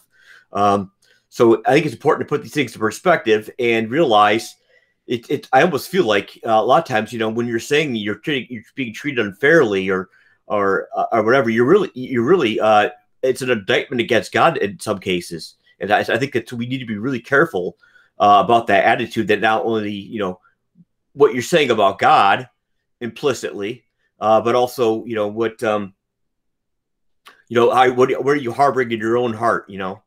what do you need to deal with? It's often when people are complaining, it's something they need to deal with in themselves. And so, and I know all these things. I do all these things for a long time, but yet there are some things that are so personal and so hard to face. Even though I kind of pride myself on being able to I know I'm never scared of the truth. I'll go wherever it takes me. But sometimes it's just, again, it's the sin nature, and it's sin is deceitful. That's what it is. It's deceitful. It deceives you. And so, it promises life, but it only gives death. So, I mean, suffering is important and it builds character. I think God puts it there to actually get you to the next level, really. There'll be something you won't deal with for 20 years or whatever, but that thing there, ultimately that's something you need to deal with.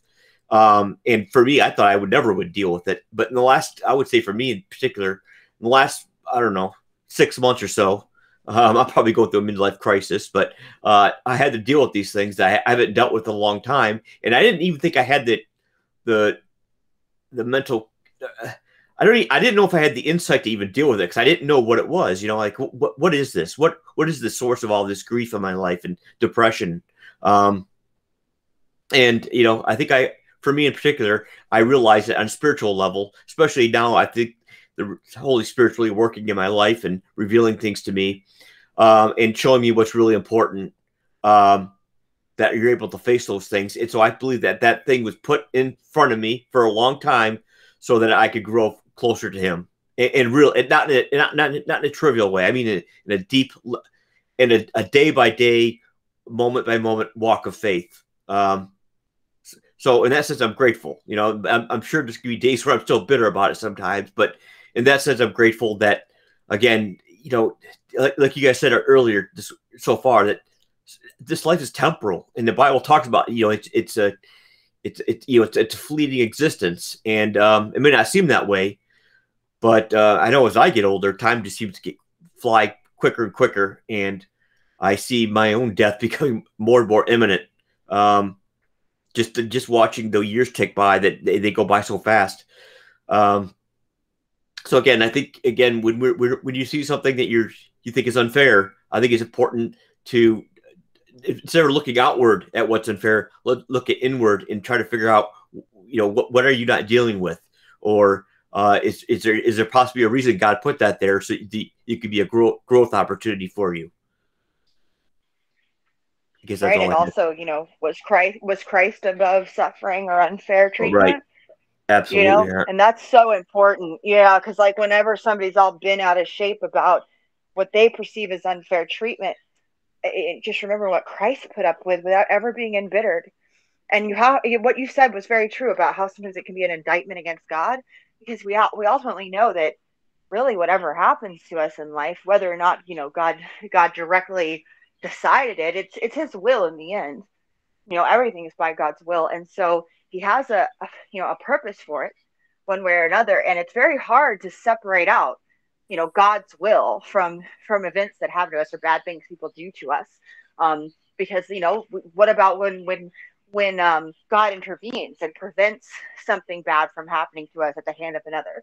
We'll credit Him for that, but then when He allows it to happen, getting resentful and full of like self-pity, really it's a spirit of self-pity that I think that God has chastened me about, and also kind of educated me about, in terms of looking at Jesus and the example He set, and how if He wasn't too good to suffer such just evil, cruel treatment from the world, and hold His head up high the whole time, and not be embittered and not blame them, He said, they know not what they do, and He had this attitude of humility when he, if anybody had a right to be prideful and egotistical and think that they deserved better, it was Jesus. And he didn't embrace that attitude. He had the exact opposite attitude.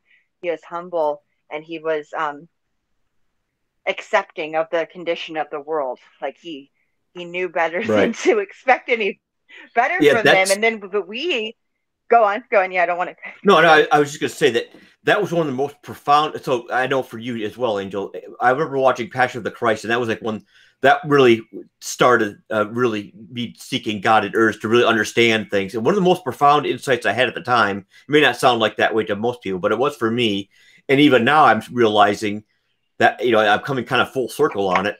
Is that I remember when I saw that movie, when Christ was on the cross, and he said, "Father, why have you forsaken me?" I realized that all the like you said, all the self-pity, all the things that I was into my own self, I just realized the utter foolishness of it. Like, if you think you're good at self-pity, Christ did it better. Not that he did self-pity, but he showed how foolish it was. And it made me feel so ridiculous and pathetic for being down on myself and self-loathing and just self-pitying and this or that. Is that Christ took care of all that, and so he took care of all that so that we wouldn't have to deal with that. We with the right perspective, we shouldn't feel that way at all. If you have that perspective, your perspective is wrong.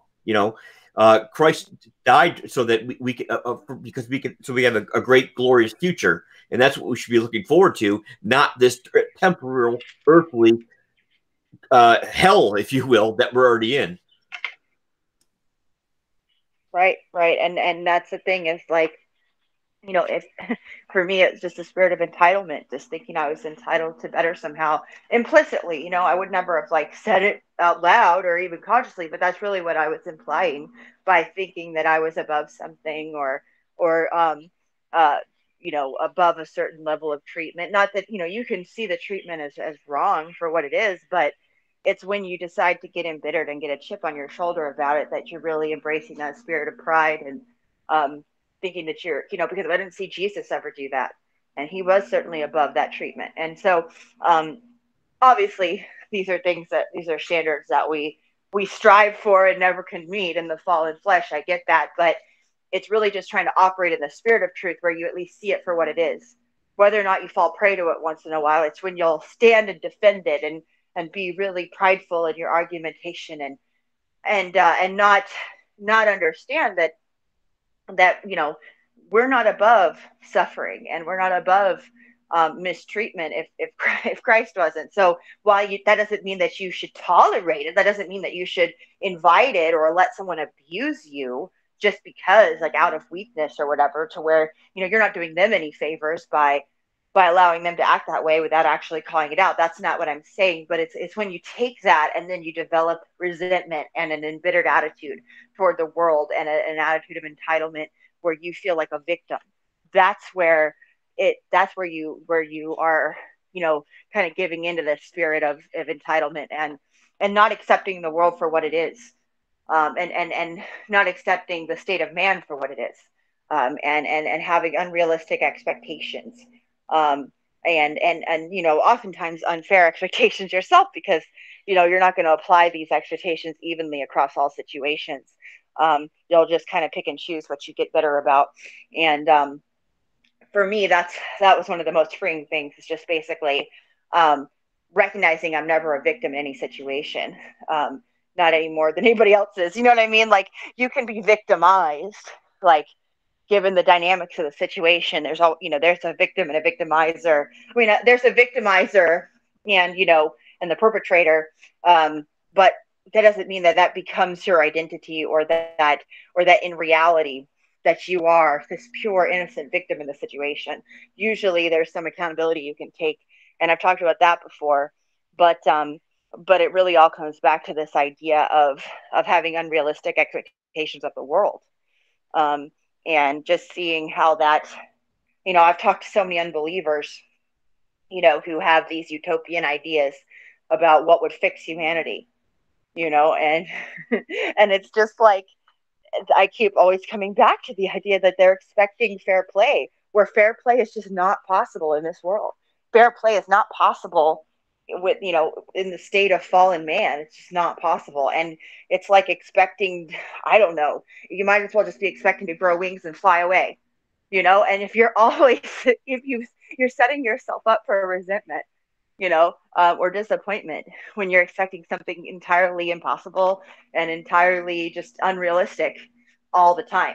And then that makes you feel like you have been like, basically that you're a victim. And I just don't even see Christ embracing that mentality. So, and we could say he certainly was a victim of mankind with what happened to him, but we just don't see him embody that attitude. And so I think that that's the least we can do, is to check our expectations against the nature of man, the nature of creation at the moment where it's fallen. And it's just, I think, descending ever more into wickedness and corruption the further away we get from the fall. So I don't know if Jordan or Lisa have any thoughts on that, but yeah, that's kind of something I wanted to touch on, because I think, I don't know, for me, it really has helped me have a much, I don't get upset about a whole lot anymore. I don't find myself, I have a pretty laid back attitude, and it kind of tends to help me understand other people and navigate disagreements and things like that with just this understanding of human nature. And, I can't remember the last time I got really resentful about something. It also helps me forgive. I'll say that. In fact, even before I was saved, I would say I had an easy time forgiving people. So maybe this was just an understanding that was easier for me to come to. But now it's much more informed by Scripture and the true nature of fallen humanity. And it just, I just noticed I don't carry a grudge. I don't form a grudge against the world or against other people very easily. So, or at all. I'm trying to think of the last time. I just don't really hold grudges. I would say that that's like one thing that I don't struggle with. And I think that it's a helpful attitude to have. And I didn't really know why I had that attitude, especially as a lost person. But now, with a full understanding of, a lot of principles of creation and the fall, it seems to, kind of explain what somehow I always kind of knew in my gut about why I didn't hold on to things like that, or get a chip on my shoulder about a whole lot of things. So I think, the most thing I did have a chip on my shoulder about was God himself as an unbeliever, basically kind of always knowing he was there and being bitter that he didn't make it easier to see him in my mind at the time, like that he made it feel like a risk to believe in him, right? Like I was risking like getting my hopes up. So I was bitter about that. But anyway, so I don't know what you guys have to say about that. Well, so there's been an issue in my life, for example, that I thought was unfair, and it's bothered me for forever, and to the point where I get so frustrated I almost feel out of body. It was just like I felt like I just wanted to just scream out to God. It's like unbearable. But once I realized it accepted the fact that, it's not a matter of God not giving me something, that he's withholding something. It's for my good. It's for my good. I don't understand it, but I know it's for my good, and I'm going to accept that. And that's it. I accept that and let it go. And once I did that, I just felt like a huge sense of relief. Like I don't have to be, I don't have to play the devil's games anymore. I don't have to listen to those voices. I just felt free. It's like, okay, I can move on to the next level, or I can move on to the next thing. Because there's a lot of, if you dwell on those things, they do, I think you might be surprised about how much mental energy and emotion you invest in those things, and what a vacuum they are. And so now, if you could just redirect that to something else, I think you realize that it's just free. It's freedom. It's truly freedom. And it helps your maturity. I think right. It really helps your spiritual maturity too. Because a lot of, what do I think of when I think of that's not fair? I think of a little kid saying that's not fair, because they have these unrealistic expectations of other people, and they'll get really upset over, and a lot of times it's really not even unfair. What they're saying isn't fair, but and I think a lot of times we look that way in God's eyes when we get that attitude. We're not even, we're not really even looking at the at the situation from an unbiased perspective. And it's when we'll zero in on what we think is unfair regarding us or something that concerns us, but we stop there. We don't expand out and see the whole situation and all the other things that led up to it, and we just focused it on that one aspect of it that bothers us. But really, um, it kind of stunts your growth because it is like a Absolutely childish does. way to look at things. Yep. You stop growing at that point. You're only going to grow up to that point. That's true. Yeah, definitely. Because my dad gets hung up there. My dad definitely gets hung up there where he gets bitter about things that are and my aunt, both my dad and my aunt both get hung up there a lot. And I'm so glad that I don't anymore. That's good. Well, guys, you know what time it is. We have made it to the end of the broadcast. I want to thank everyone for joining us this evening. And I hope that you enjoyed our discussion, a little bit of preaching, a little bit of trivia, some tips that were earlier in the broadcast. If you missed any part of it, you can replay it. The chat will also replay. I'm very thankful to everyone who joined us this evening. We had a lot of liveliness going on. And I hope to Sergeant Flores that the things that we said to you and everyone else who is listening later on, that it will minister to you because it's all the truth. Jesus is the truth. None of us are getting paid to do any of this. And we're not, religious zealots and nuts. I mean, Angel came to her faith after being an atheist. She's born to Christian parents who were quite puzzled as to the gift the Lord had given that had given them a child that didn't believe. But I was talking to her about Yeah. that. I was talking to her about that one night, and I said, probably they put you to bed. You would say such things to them, and they weren't bothered because they had already placed her in the hands of the Lord. And look where she ended up. See, They that's the really power did. of prayer and simple faith in Christ. They claimed you for the kingdom, and look where you at. And It's amazing. I'm very impressed when I look back. Because my family's maturity is not all that great sometimes, but when it came to that, they were very mature and child. It was a childlike faith. It really it was. was. It was just something they didn't question. They couldn't imagine he'd let me fall. They couldn't imagine it for a second. They knew What a him too well. beautiful thing. What a Yeah. beautiful thing to simply trust in the Lord like a little child who takes their parents' hand and they have no idea where you're going and what you're doing. They just going with you. Praise the Lord. And then, Brother Ben, thank you for everything that you shared this evening. I truly appreciate it. He's a man of few words, y'all. Y'all should feel privileged that Brother Ben spoke up this evening to a lot of things. I always tease him about it. But he doesn't say a lot. But when he does say something, it's very important and it's always a blessing.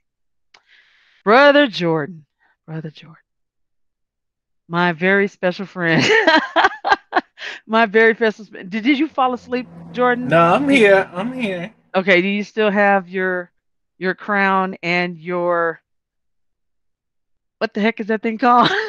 I'm done with you. I'm actually done talking to you. I truly cannot hold on to that thing. Okay, whatever that thing is. Do you still have it on or did you take it off? Oh no, once we start preaching the gospel and everything, all that stuff comes off and my hair Okay. goes in a man bun and it's time for Okay. war. So Okay, good. I'm glad to The hear. man bun of war.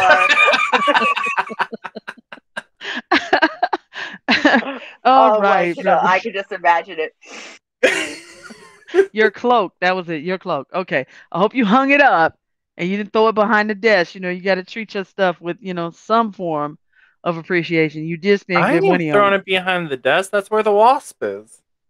You still, oh, never mind. Okay. All right. You got to work on that whole cleanliness is next to godliness thing. All right.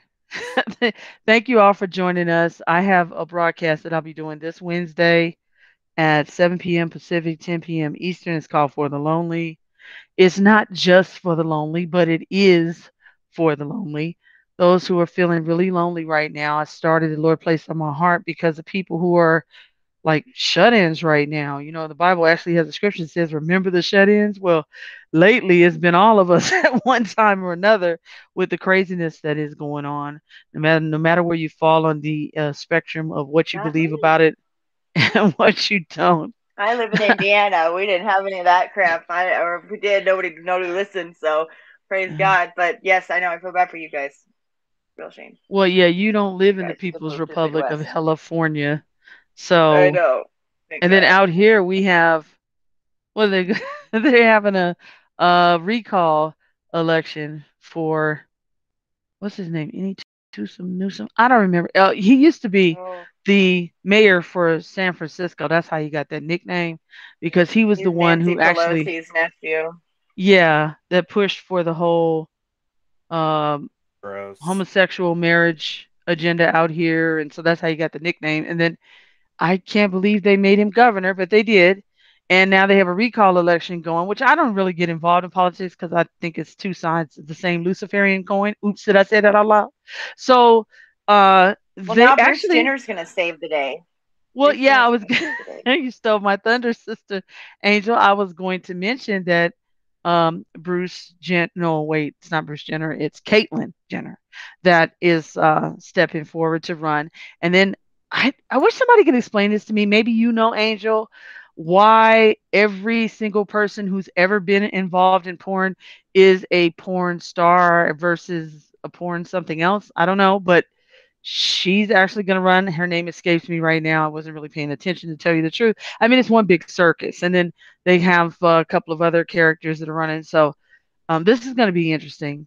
All while we're on still semi lockdown, and no one's sure whether or not, when you have the vaccine, if you're now exempt or you're not exempt, and whether or not you can take the mask on or you still have to have it. You know, it's a lot of confusion going on right now. So just keep us in prayer for all the believers out here who have to suffer through this garbage that's going on.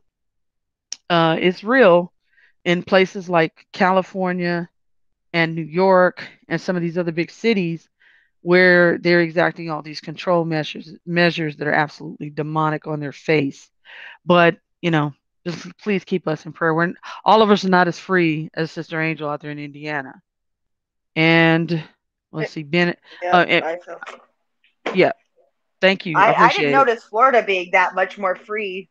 Like everyone's like, oh, Florida, go there. It's the promised land.